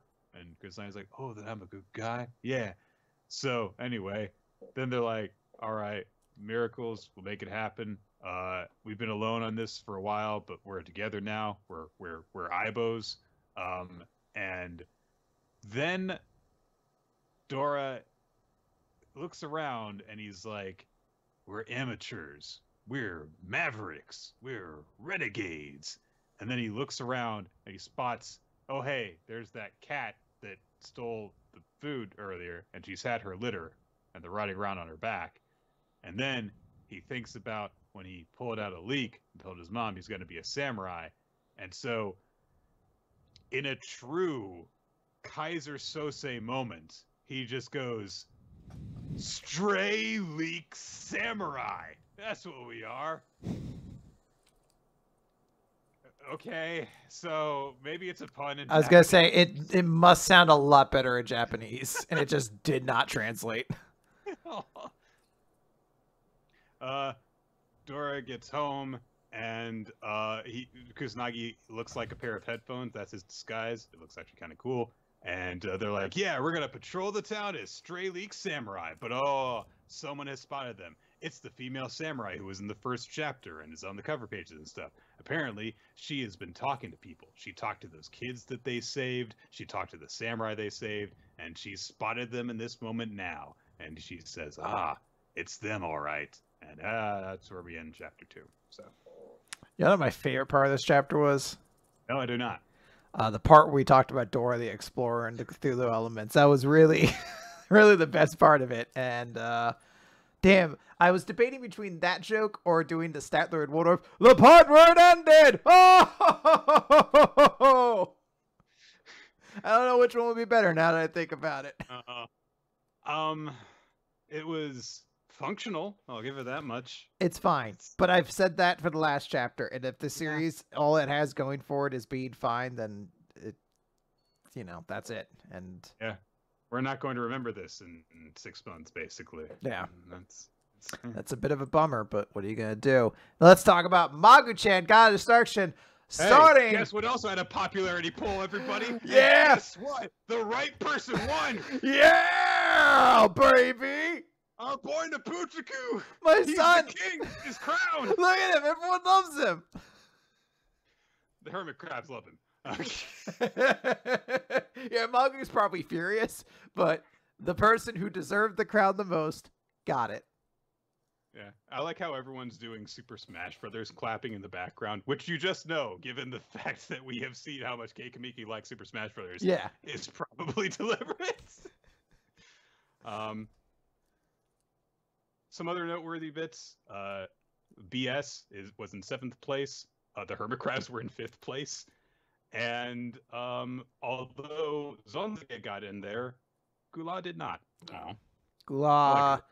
Gula was one of the lower ranked ones. No Shukushu wasn't technically a part of it. You had to write her in because she came out after the poll had started. So that's why maybe she didn't make it. Although I'd imagine she would have also been one of the least popular, one of the Chaos Gods. Muskar barely snuck in there too. Uneris is up in 4th place, so I guess that explains why she's in so much of the series. So look. People were like, Chris is going to be angry that Uneris got 4th. I don't give a shit what Uneris got. Fucking Neputaku was 1st. He was number 1, baby. I don't give a flying fuck about anyone after 1st place at that point. Whatever. She could be 4th. You want to know what she's not? 1st, because Neputaku is 1st. Eat shit. Die angry. By a pretty wide margin, too. It was 19,000 votes to just under 15,000 for Magu, yes. And then Ruru all the way back at around 6,000 votes. So Magu got a lot, but Neputaku very easily won. Yes. So, now, it is also worth noting the popularity poll came out at exactly the chapter where we got the frenzied roar moment from Neputaku. But here's the thing. It's because Neputaku's great. Here's the thing. I don't think we're going to last long enough to see a character popularity poll too. So, as far as I'm concerned, Neputaku is and forever will be the most popular character in Magu-chan. Hey, Uneris has revealed that she is behind the plot to have abducted Ruru and stuff. She's stirring up shit, and she's saying that she's going to protect her adorable holy knights, and like her real form is like reaching up through a portal beneath her regular form. She summons a bunch of Morphlaxuses of herself. They summon beams of energy to shoot stuff, and so everyone's kind of having to deal with them. Ren starts swinging a baseball bat at them, and one of them swipes Neputaku's chicken, and that's the only thing he cares about. One of them took his fried chicken. So he tries to use his power of madness to have them turn against each other, and they all put on magical noise-canceling headphones, so it doesn't work. Poor Neputaku. Aw, my boy.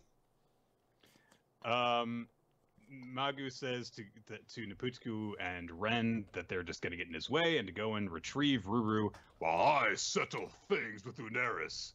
But Ren tells him, hey, don't overdo it. We've got to all go together with Ruru. So he rushes off. The knights try and abduct them, but Ren says, vegetable oil attack! And Neputaku pours a bunch of vegetable oil on the ground behind them to stop their pursuit. The 10 generals of the Holy Knights, foiled by a slippery staircase.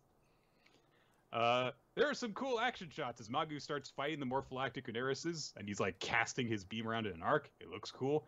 Izuma is still there because, he's got actual combat skills, so he can, not get in the way. Uneris does a fortification thing, so she's got like black bits in her hair now. Okay. And Uneris says to Izuma and Magu, you really have no faith in me. That's what got us into this mess in the first place, though. I'll have to take responsibility for it. The Holy Knighthood has made you a target to be taken out, so I'll use the power of my true form to do so. And Izuma is conflicted. What should he do? Because he knows that taking out the gods is the mission of the knights, but he's not sure. And he thinks back to when he was a little kid, and he and Seira were training to be Holy Knights and trying to use magic and stuff. And Uneris told some lies Can you believe it? What? She told this whole thing about how there was that, like, humans can't actually use magic, but there was a human who didn't give up. The first Holy Knight was your ancestor, and he made me craft a taboo magical item for him. Its name is Providential Blood. You were born in having inherited that blood in your veins. In other words, I am your mother. And Izuma goes, that's impossible! And he has a lightsaber that lights up, because I was wondering briefly, is this actually a Star Wars reference? No, it is absolutely 100 billion%. It is a Star Wars reference. And it's like, oh my god, he's using magical powers to make the sword go off. It turns out it's actually a glow stick. I guess. Okay. Yeah. Anyway, Daenerys is like, yeah, I was just lying to you because I needed to shock you into, actually triggering your latent magical abilities, and you could do it. Yeah, anyway. Yeah. So you can get stronger and stuff. And Izuma says, okay, I'm going to keep getting stronger, and then I'll wipe out all of you wicked gods. Magu's not doing so well in the present because he doesn't have people giving him food to rejuvenate him. Daenerys breaks out a huge-ass sealing gem to seal Magu away, and she says, sorry, Rue, I'm going to put Magu-chan to sleep for thousands of years. But Magu says defiantly, even though he's crumpled on the ground, I will get my disciple back. I will make her prostrate before me, wake her each morning, gaze at the setting sun with her, and procure victuals. I will destroy Ruru Miyagi's sorrows. I cannot afford to lose any more flesh and blood. I will get rid of you and that gem all in one go. Return to darkness. And he fires a huge-ass black beam of destruction, the kind that has the power to destroy gods. So Daenerys summons the Nitsi and summons a portal and redirects it to Magu. That bitch! It is actually a magic cylinder. It is a pretty cool counter. So yeah, that sucks. Magu's gonna kill himself. Or is he? Izuma uses the weapon that's been crafted for by Daenerys. It's a cool-ass katana. He cuts the entire beam in half and stops it. His eyes have cross patterns in them. And he says, I know what I must do. I will not follow any more orders. It is true that Magnuk is an abominable god who brings about destruction, but his soul is that of a noble knight who protects a young maiden's peace. Daenerys, I will fulfill my promise from back then. I will defeat you. And he's all cool looking in he's got like black bits in his hair and that's flowing around him, and he's enchanting his weapon. And Daenerys says, you really are so much like that man. So hey, it's a big battle climax chapter that's coming up. It is bizarre. Yeah. It is bizarre how good battle chapters of Magu are. It was a good battle chapter this time. All right, let's talk about everybody's favorite series. Protect me, Shugomaru. Shugomaru tries to protect the Hime girl. I thought you were gonna say goes wrong. There we go. There we go. I am looking at this chapter in the moment right now, and I don't know if I actually forgot to read it, or if I did read it and it's just blended together with everything else. He makes a robot with scythe hands. Yeah. And then that's the joke of the chapter. Like the robot goes nuts or something like that. And helps. Previous chapters? He helps defeat the new guy who's just kind of like a horn dog. Who basically comes as close as being like, I would like to fuck you to this girl as you could get in like a comedy jump chapter. And it's really unnerving. He says, I don't care that you said no at one point. And I was like, oh, I hate you. And I kind of wanted him to die at that point. I mean, I guess that the point of each chapter is that, eventually there's got to be someone that Shugomaru, deserves to fucking obliterate. But this guy seems like he might be a recurring character, so... Oh dear. He might hang around for a little bit. Anyway, I don't want to make all that. I don't want to make a huge deal out of a one-off line, but it is one of those things of just like, it is definitely a weird line to have a character who says, I don't care that no means no. And you're like, a weird trait for somebody who you're not going to specifically say is a bad guy who should be refuted and rebuked at every possible chance. Yeah, let's move on. Oh wait, I got you. Nick, it's 3 chapters. We gotta decide if we're keeping it in the magazine.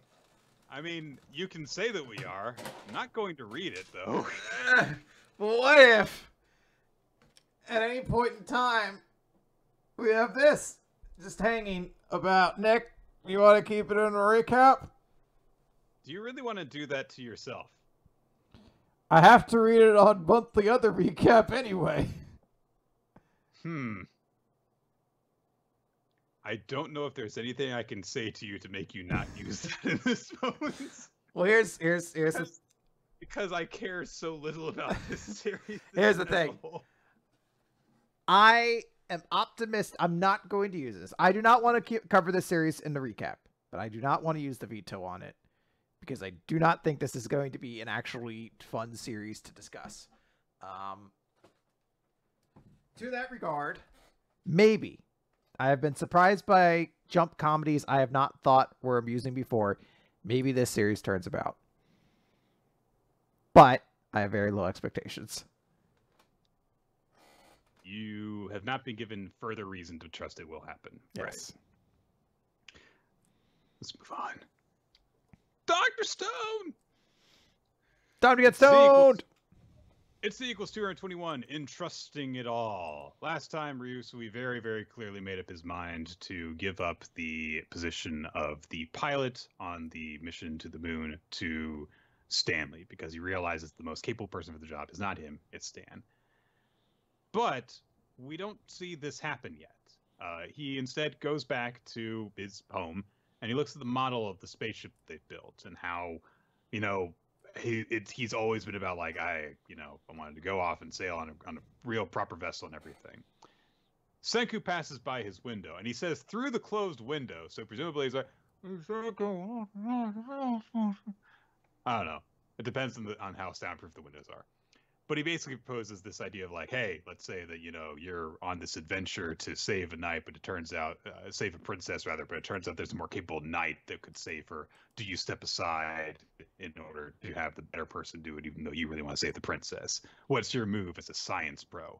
And Senku is, for a moment, just like, what the fuck are you talking about? But then he sees that he's staring at the ship, and Senku immediately reaches the same conclusion that Ryusui has reached some time ago, which is, being a master of science is being a master of efficiency. If there is someone who's better than me for the job, of course I'm going to hand over the reins. But of course they're both kind of like, I mean, you kind of already knew what you were going to do before this, but hey, sometimes people need to be told they're making the right decision. So Zeno is surprised when they give him the news the next day, but he kind of like turns around and be like, I'm not surprised. But he's like, yes, truly wise pick. No objections, I presume. But he admits that he is surprised by this, and he's like, hey, if you revive Stan, he might help me take over the world. And Ryusui and Senku are like, yeah, we've kind of progressed science to the point where you won't do that, though, because it won't give you an edge anymore. So Zeno says, all right, well, tell everyone that I threatened you, that I swore to sabotage the rocket engines unless you revive Stan. And Ryusui's like, now we're going to tell the truth. You don't need everyone to think you're an asshole anymore, Zeno. There are, of course, people who react in shock about this. Gen says that Tsukasa is going to accompany Zeno over to Stanley. And Tsukasa's like, yeah, we can say that I'm guarding a VIP as we do this. And Zeno says, yeah, if Stan turns rebel, then Tsukasa will undoubtedly cause me bodily harm. So they're going to not completely take Stan off the leash, essentially. Yeah. And so everyone's like, hey, this works out really well. The moon mission could be deadly. It's great if we have, another capable soldier up there. Chelsea is the one, because Chelsea has demonstrated that she is very observant about other people's behavior before, that she's the one who asked Ryusui, like, hey, are you sure about this? And Ryusui's like, oh, my shooting skills aren't really up to snuff. And she's like, that's not what I meant. weren't you really, really excited to be going to the moon? And we don't see this scene after that point. We cut away as they go to revive Stan. And so like, all right, awesome. Ryusu just kind of shakes it off by saying, like, yeah, who could do a better job than, you know, the best marksman that we know of, you know? And of course, as the greediest person in existence, I desire that. They go and revive Stan. Zeno offers him a cigarette. And Stan takes it and lights it and just says, what's the job? Because he's so fucking cool. He knows what's up. So they explain, they don't explain what's going to happen. Instead, Zeno just says, hey, let's say that you shoot a 1-pound piece of ammunition with initial velocity of 600 meters per second and on the moon surface, blah, blah, blah, blah, blah, and your target is a Medusa advice 1 kilometer away. And Stanley just says, I should fire at 0.013 degrees. And Senku is like, yeah, the math checks out. He just, I think that his intuition just came up with that number. That's just how good a marksman he is. He just kind of knows where to shoot. And Zeno starts to say, are you up to the task, Stan? And Stanley reaches out and cups Zeno's cheek. In a very heterosexual way. Very that best bro friends. That best friends would do. Look, I don't know what y'all are talking about freaking out over this. I started watching Arcane, and Vi does that to Caitlyn after they've known each other for 2 days. So clearly it can't mean anything. Yeah, there's nothing. It's they were roommates and they died both alone, single, definitely. Yeah. They were just really good friends. On their deathbed, they were like, oh, it's too bad I never met the right woman, and I would have only been interested in women. Who I definitely was mostly attracted to. Wink, wink. But bury me with Zeno. Bury us so we're cupping each other's groins. So yeah, I don't know if there are certain series where you just have to go. I don't know if we're ever just going to get a point where they just fucking have a same-sex couple.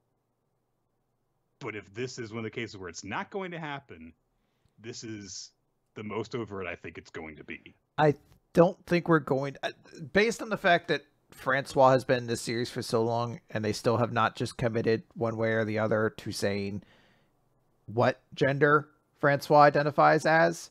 They're non-binary. Yeah, whatever it might be. And that is kind of, but it's also intentionally put forward enough that it is almost kind of an identity in and of itself at this point. The lack of identity, like, I feel like that's the same thing here. We're never going to get explicitly Zeno and Stanley saying that they are romantically interested in one another, but we are going to get this, and you have to be fucking blind to not pick up on the tones, you know? Well, you see, I want to refute a point here and say that One Piece has no political messaging. True. So it's about pirates hunting for treasure. That's what the One Piece is, after all. Yes. So it has no political themes to read into at all. No, there's nothing political about pirates whatsoever. There's nothing about them and their relationship with authority and established governments and police forces that needs to be explored whatsoever. There's none of that in One Piece. So yeah, Stanley and Zeno are just really good friends. They just Nick, I thought, remember that time I saw you at MagFest? I was like, Nick, it's so good to see you. And I cupped your cheek with my hand very gently. Actually, you might have done that at one point. I probably did. We had good times. MagFest was fun. I don't want to say you definitely did, but I definitely can't say you definitely didn't. You know what? To remove all doubt would be a misstep on our part. But yeah, to get to the plot, Stanley answers Zeno's question of, are you up to the task, by saying, sure, I am. And you just know in that moment, that's just like what they do, what they say before they do it. Like, that's, he's looking at him so intensely. Yeah. It's wonderful. I love this. Anyway, we cut then to that night. Ryusui is doing target practice. They've got this whole like mechanism set up so that they've got, targets they're swinging back and forth at a distance, and he's hitting them with the pistol. And he's like, hey, no, I'm not going on this mission anymore, but I'm the backup. So I've got to polish my skills. So I'm just doing my duty, right? Stanley comes across this scene as Francois has come to give Ryusui a meal. And Francois hesitates a moment and comments, this is very like you. You've set aside your personal desire in favor of a greater desire. Victory for mankind. It's very noble of you. But Ryusui cuts them off and says, hey, there's no need to comfort me. And we get more of the shots of the model ship from Ryusui's childhood, the model ship from now, and Ryusui just says, I wanted this so bad, while the moon looms in the background above him. And then the next page, he's just cupping his face and crying, while Francois and Stan both look on. And a little bit more time passes, and Ryusui takes aim with the pistol again, and this time there's 4 bullseyes all along the row of targets. And Francois is shocked, like, oh my god, at this range you did this? And Ryusui says, yeah, that wasn't me. And then we get a full-page spread of Stanley from his position further away from the targets behind them, and his pistol is smoking. Just to remind you, yeah, this guy's really, really damn good. Yeah. And so now, our 3-person team for the away mission is Senku, Kohaku, and Stanley. Considering that we've had 2 different cases of this member's not going, it's actually this member, let's not actually say who's actually going on the mission until they're in space anymore. They're at the moon, and then, like, hold on. Change my mind. Suika pops out of the dashboard and is just like, actually, I'm going to be the scientist. She just pushes Senku out into the vacuum of space. I like this chapter a lot. I've been noting for a while that I had been kind of disinterested in Dr. Stone because it just felt like we had lost the character and like we were just talking about science. And now that we've kind of pushed back all against like, hey, they've developed everything, we're not dealing with that anymore, and we're now talking about the characters again, the series is a lot more interesting. Like, yeah. I don't really like Ryusui, but like this is an interesting chapter for Ryusui. I like Stanley coming back. I like how they're developing things. Like, this is just interesting story. Yeah, it's the best chapter of Dr. Stone we've gotten in a while, and things have gotten a lot more interesting the last couple of weeks, and I'm very, very happy to see it. Yeah. All okay, right. Mashle! Let's talk about Mashle, Nick. This is chapter 88. Dot Barrett and the will to succeed. So Dot did his big giant explosion attack, and he says, I'm out of magic power too, so please just stay down.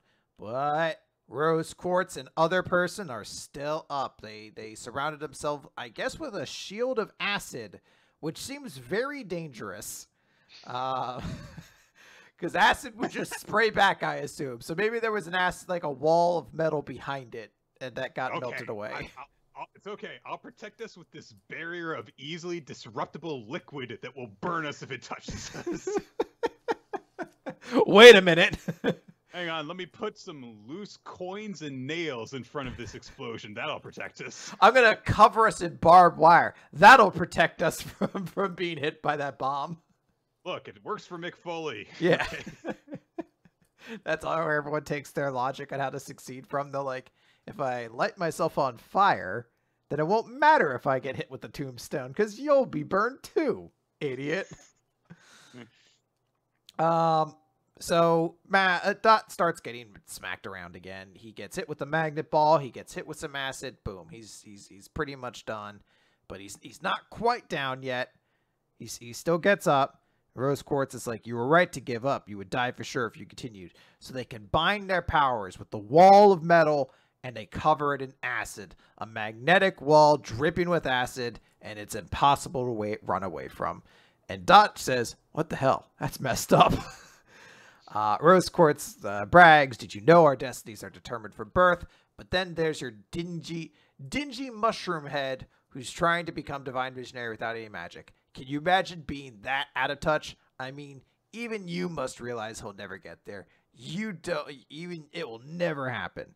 And Dot says, shut up, You don't know anything about him, so you can shut the hell up about his destiny. He gives him a big middle finger. Oh, he's being rude. You're not supposed to do that. Oh. Rude boy Dot. And he gets slammed into the wall of acid and magnets and drops down from the game. Drops down.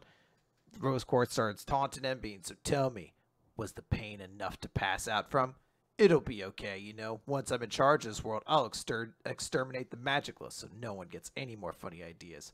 But why am I wasting my time on someone who can't even hear me? But Dot gets up. It ain't over yet.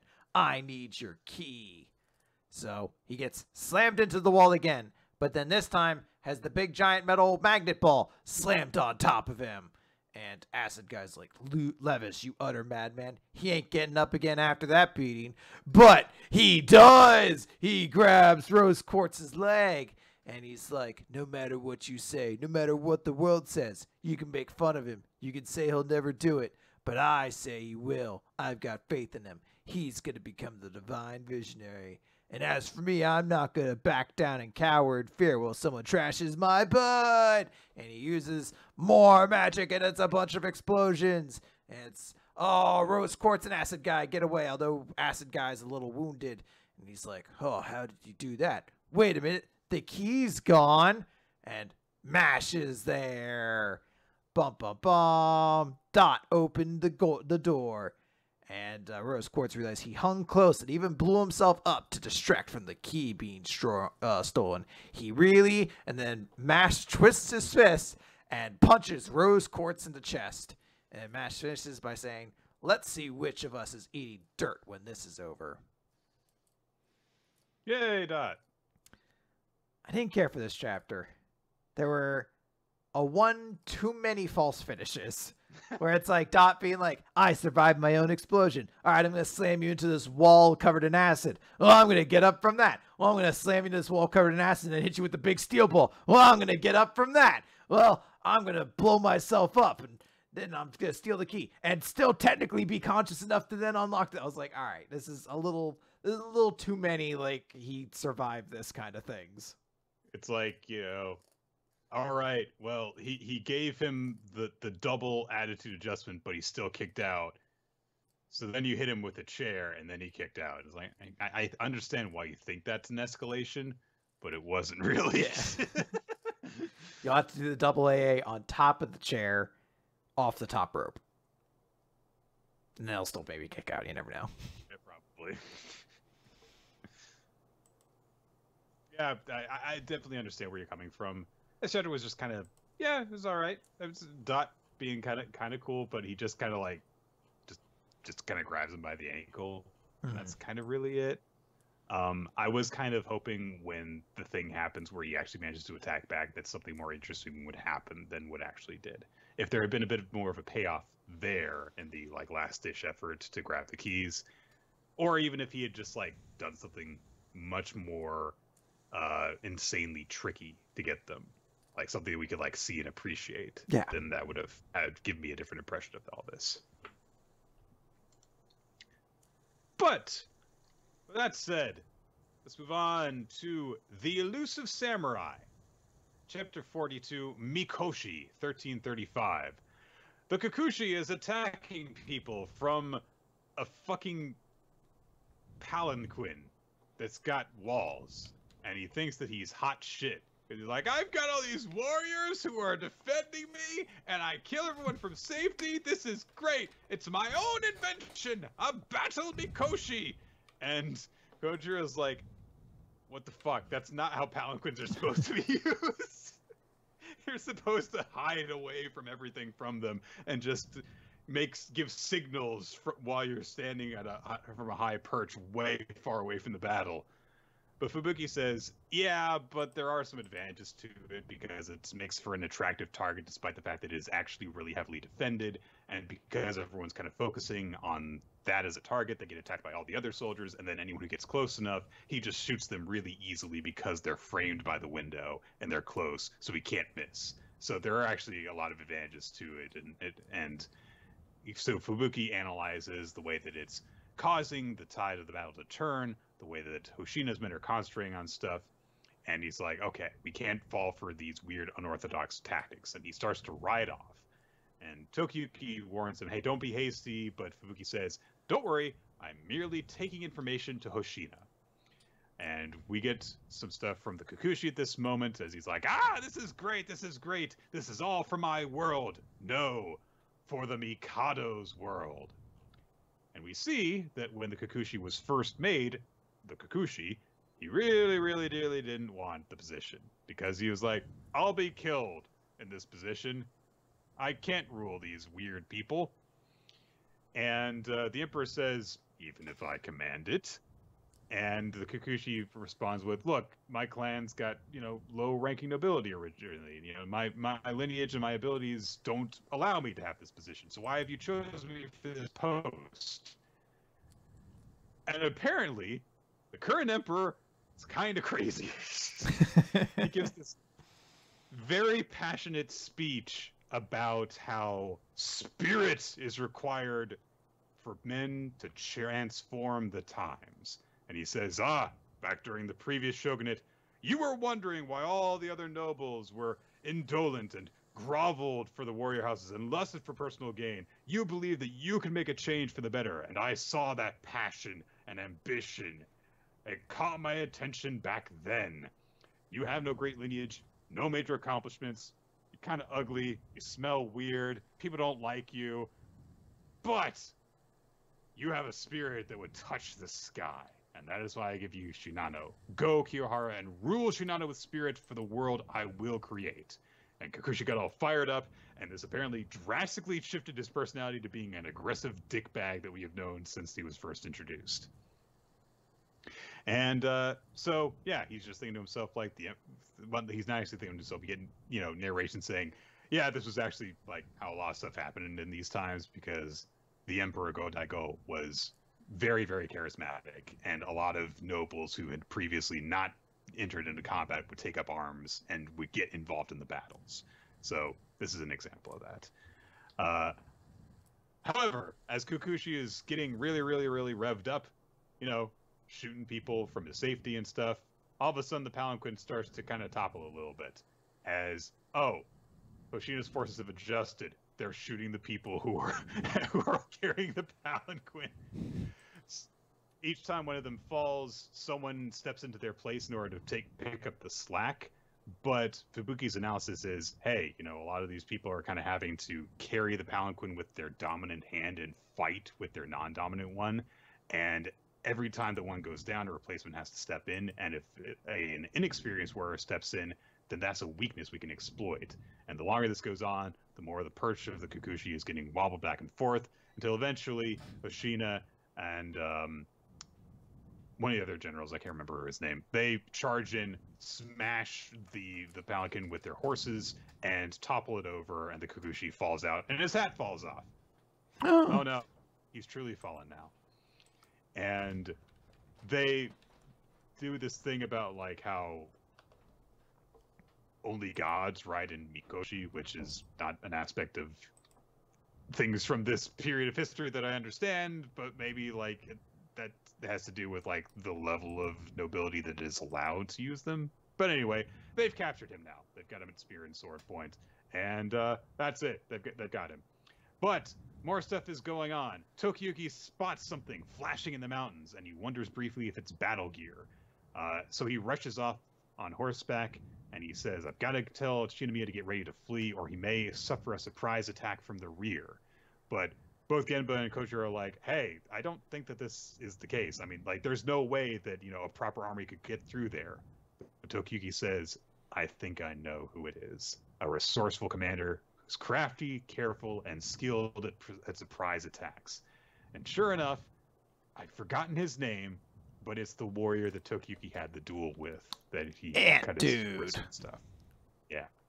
So he's back. Bum bum bum. It's interesting. That's the big thing. It's a lot of, like, collage of things happening in this arc. We've seen quite a few characters show back up. I don't know if I could specifically say that this is, like, a terrifying development, but it is interesting. So we'll see what happens. Yeah. mean, they did beat the guy the last time they fought him. But yeah, it's nice that we have another villain that I guess is, we know more about. Yeah. And getting involved here. Let's wrap this up. One Piece. Yeah. Chapter 34, Sanji versus Queen. So we start things off in the Skull Dome, seeing some of the stuff that's going on. So we need to set up something that's going to happen later on. One of the, I believe, pleasure women. Yes. Is running around as everything is on fire, as the flames are spreading. Her name is Osome, and they're warning. Everyone else is warning her, "You're gonna get hurt." But she says, "I still can't find Chuji." Oh no! So they're trying to find a way to escape. Meanwhile, Momonosuke is still trying to prevent the island from falling on the flower capital. Okay. He page about the thing we knew he was doing. He specifically now he's able to do it. He has grasped the knack of Kaido's flame cloud, so he's able to start doing it. Then we cut to Queen and Sanji still duking it out. Queen starts using attacks that the Germa use, specifically that Sanji's siblings have used in battle, and he's witnessed. But of course, they're all his own versions of them, which means that he replaces one of the words in the attack name with Queen. Otherwise, it's identical. Pretty much. And so, he's using like Ichiji's laser eye beams and stuff, and a version of the electroshock Henry Blazer thing. And then he starts bragging about how he knows these moves and he's been saving them until after Sanji transformed. And he's like, "Yeah, see, Judge's sons are like the amalgamation of all his scientific tech. If I had beaten you into a pulp while you wore that suit, I could have proven something to Judge. That I am the superior scientist, Stealth Black." And Sanji's like, "I don't care. I just don't care." Queen snatches Sanji out of the air and he claims, "I played dumb about it earlier, but the truth is I've researched and tested all of Germa's science," which is very important for later on.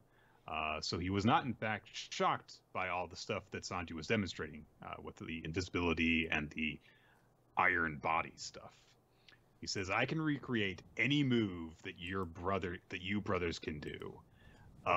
And Queen starts tossing Sanji all around the building, dragging him through walls and floors.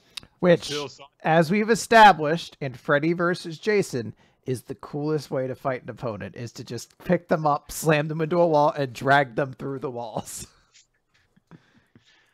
Sanji eventually gets sick of this and kicks through the mechanical arm that Queen's got him grabbed in. And Queen just goes, "Curse you! My hand!" Then he calls Sanji a snotty little brat. Sanji says, "I warned you not to say their names around me." And Queen says in response, "Oh, so there's no such thing as freedom of speech." It is the moment where you're like, all right, I knew Queen was a lot of things, but now I know exactly the kind of person Queen is. Oh, suddenly I just can't talk anymore. Am I going to get canceled just because they say I like hitting women? Am I going to get canceled now? Spoiler. Sanji kicks him in the stomach and knocks him backwards and says, "See, don't always assume you have the upper hand. There's no way the attack I landed on you earlier didn't do lasting damage. And we've been fighting for a while. You're really banged up too. I've already accepted my fate. I'm not the same person you fought back under the dome." But then Queen takes a breath and disappears. He goes invisible and says, "Then show me how different you really are. The next one's your specialty, Stealth Black." Sanji, however, is not phazed, and he vanishes too, which shocks Queen momentarily. I do love Queen's face. Yeah. Whoa! I like how his eyes aren't drawn the same way as the rest of his body, which makes me think they actually became visible for a moment. But then he quickly realizes, oh wait, he doesn't have the suit on, so he's just invisible because he's moving so quickly. So the moment that he's visible again is the moment he's out of stamina. Stupid decision, boy. And in that moment, oh dear, so Osome has spotted Shuji, who is her pet mouse. And so he's scurrying around, and she's like, oh my gosh, you're all right. And she beckons over to him. Hey, come on. We don't know when they're going to start fighting again. Hurry over here. And so Queen's like, Osome, so that hussy's on her feet again. How dare she turn down my patronage all those dozens of times? It's a moment where you're like, yeah, all right, Queen is a real shitbag. A, why are you calling her a hussy if you're that interested in her? And B, because you've been turned away dozens of times? Because, Nick, Queen is an incel, so the woman is the problem. She is the reason why he can't get laid. With Komurasaki gone, you're my #1 girl, Osome. They said you were off work due to a headache this morning, which made it very suspicious that you were walking around just fine. I wish he had like put on a little Sherlock hat when he's happy. He's like, I was told earlier that you had a headache and you couldn't walk around, but here you are right now looking around for your pet mouse. Suspicious? I think so. Classic woman to lie. Was my divine punishment earlier not enough? We'll see how you like another one. Because it turns out Sanji didn't go crazy and hurt a woman. That was just Queen being an asshole while invisible. Yeah. And so Sanji says to himself, as he dashes up into the air and prepares for his next attack, an exoskeleton, muscle, and speed, all of which increase strength. Add the color of arm and hockey I've developed to my exoskeleton, and my legs are tougher, capable of supporting even hotter flames. And he declares his next attack, Ifrit Hamle. And he dashes forward through the air, going faster, heavier, and says, the mystery is solved. You did that, didn't you, Queen? You miserable piece of human scum. And he kicks Queen in the back of the head with Collier Coup. And Queen becomes visible briefly, and then he just follows up with more attacks.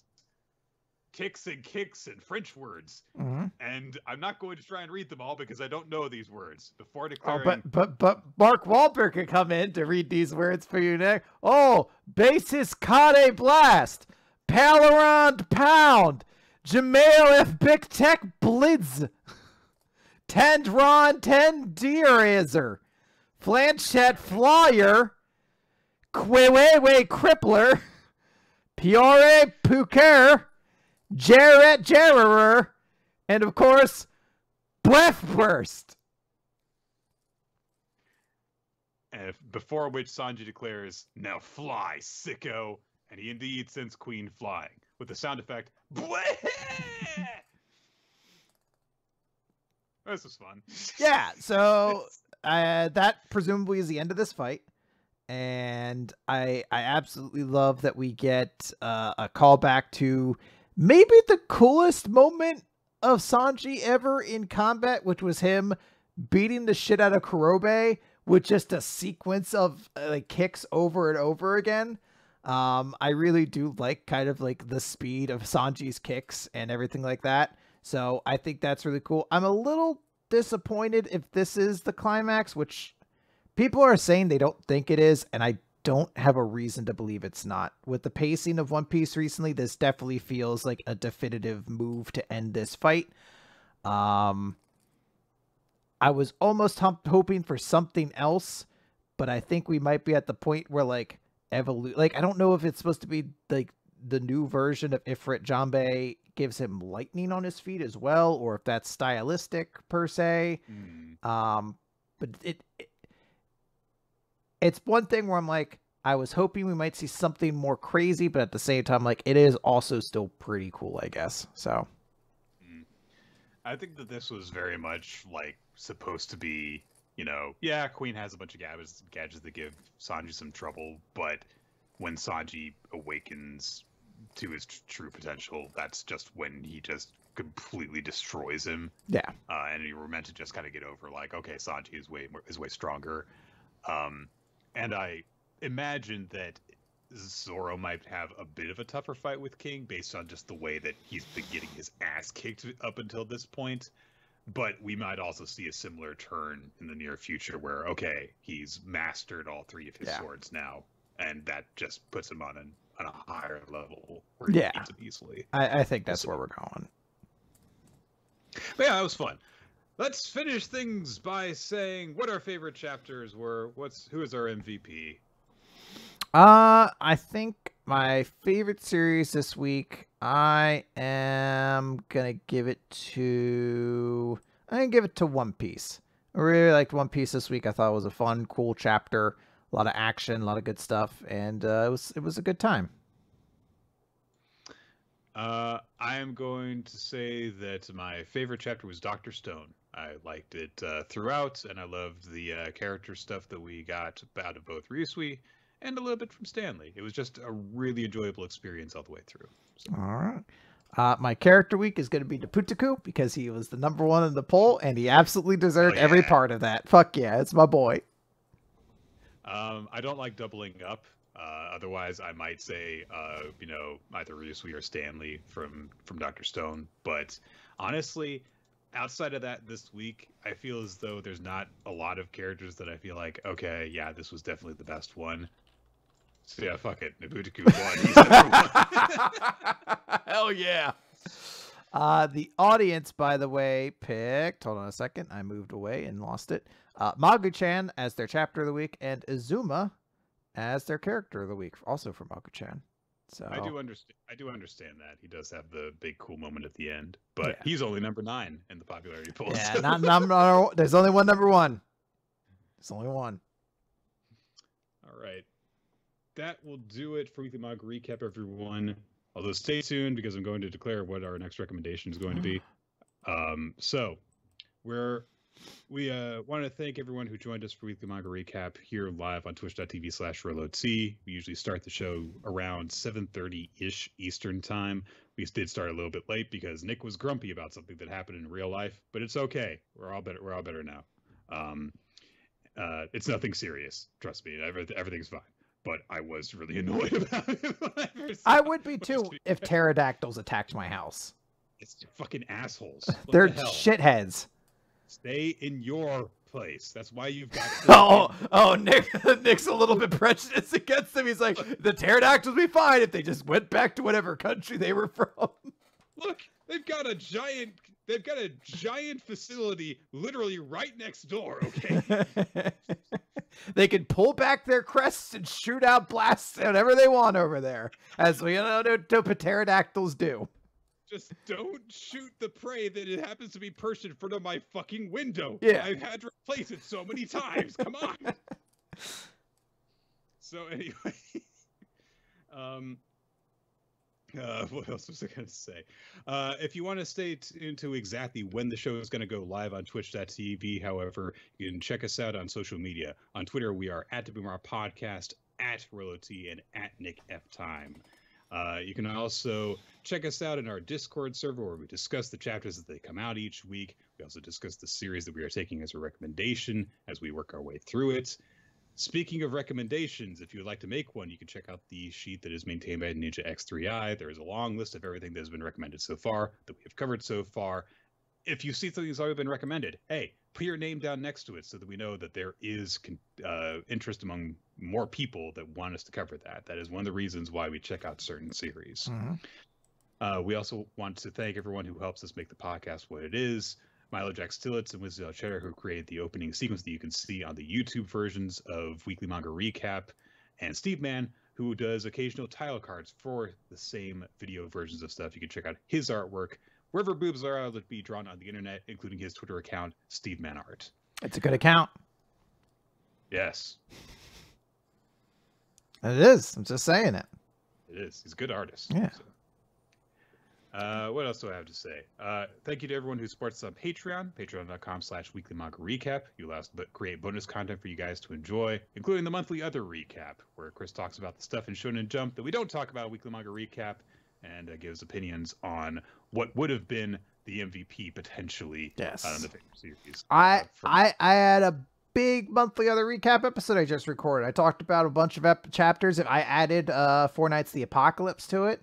So if you want to know what's going on with that, I talked about PPPPP, which has both simultaneously been fucking bonkers. I definitely should have used the veto on that. And at the same time, has been kind of good.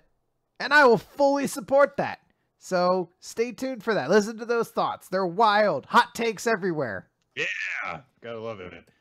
And check out the podcast wherever it is available. weeklymangarecap.podbean.com, iTunes, Spotify, anywhere you can listen to podcasts in general. You will be able to find Weekly Manga Recap, including for next week when we will be discussing I don't want to actually drum on my desk, so I'm making the sound with my mouth. I think our son is gay. Oh, aww. The Putaku has finally accepted himself. I'm happy.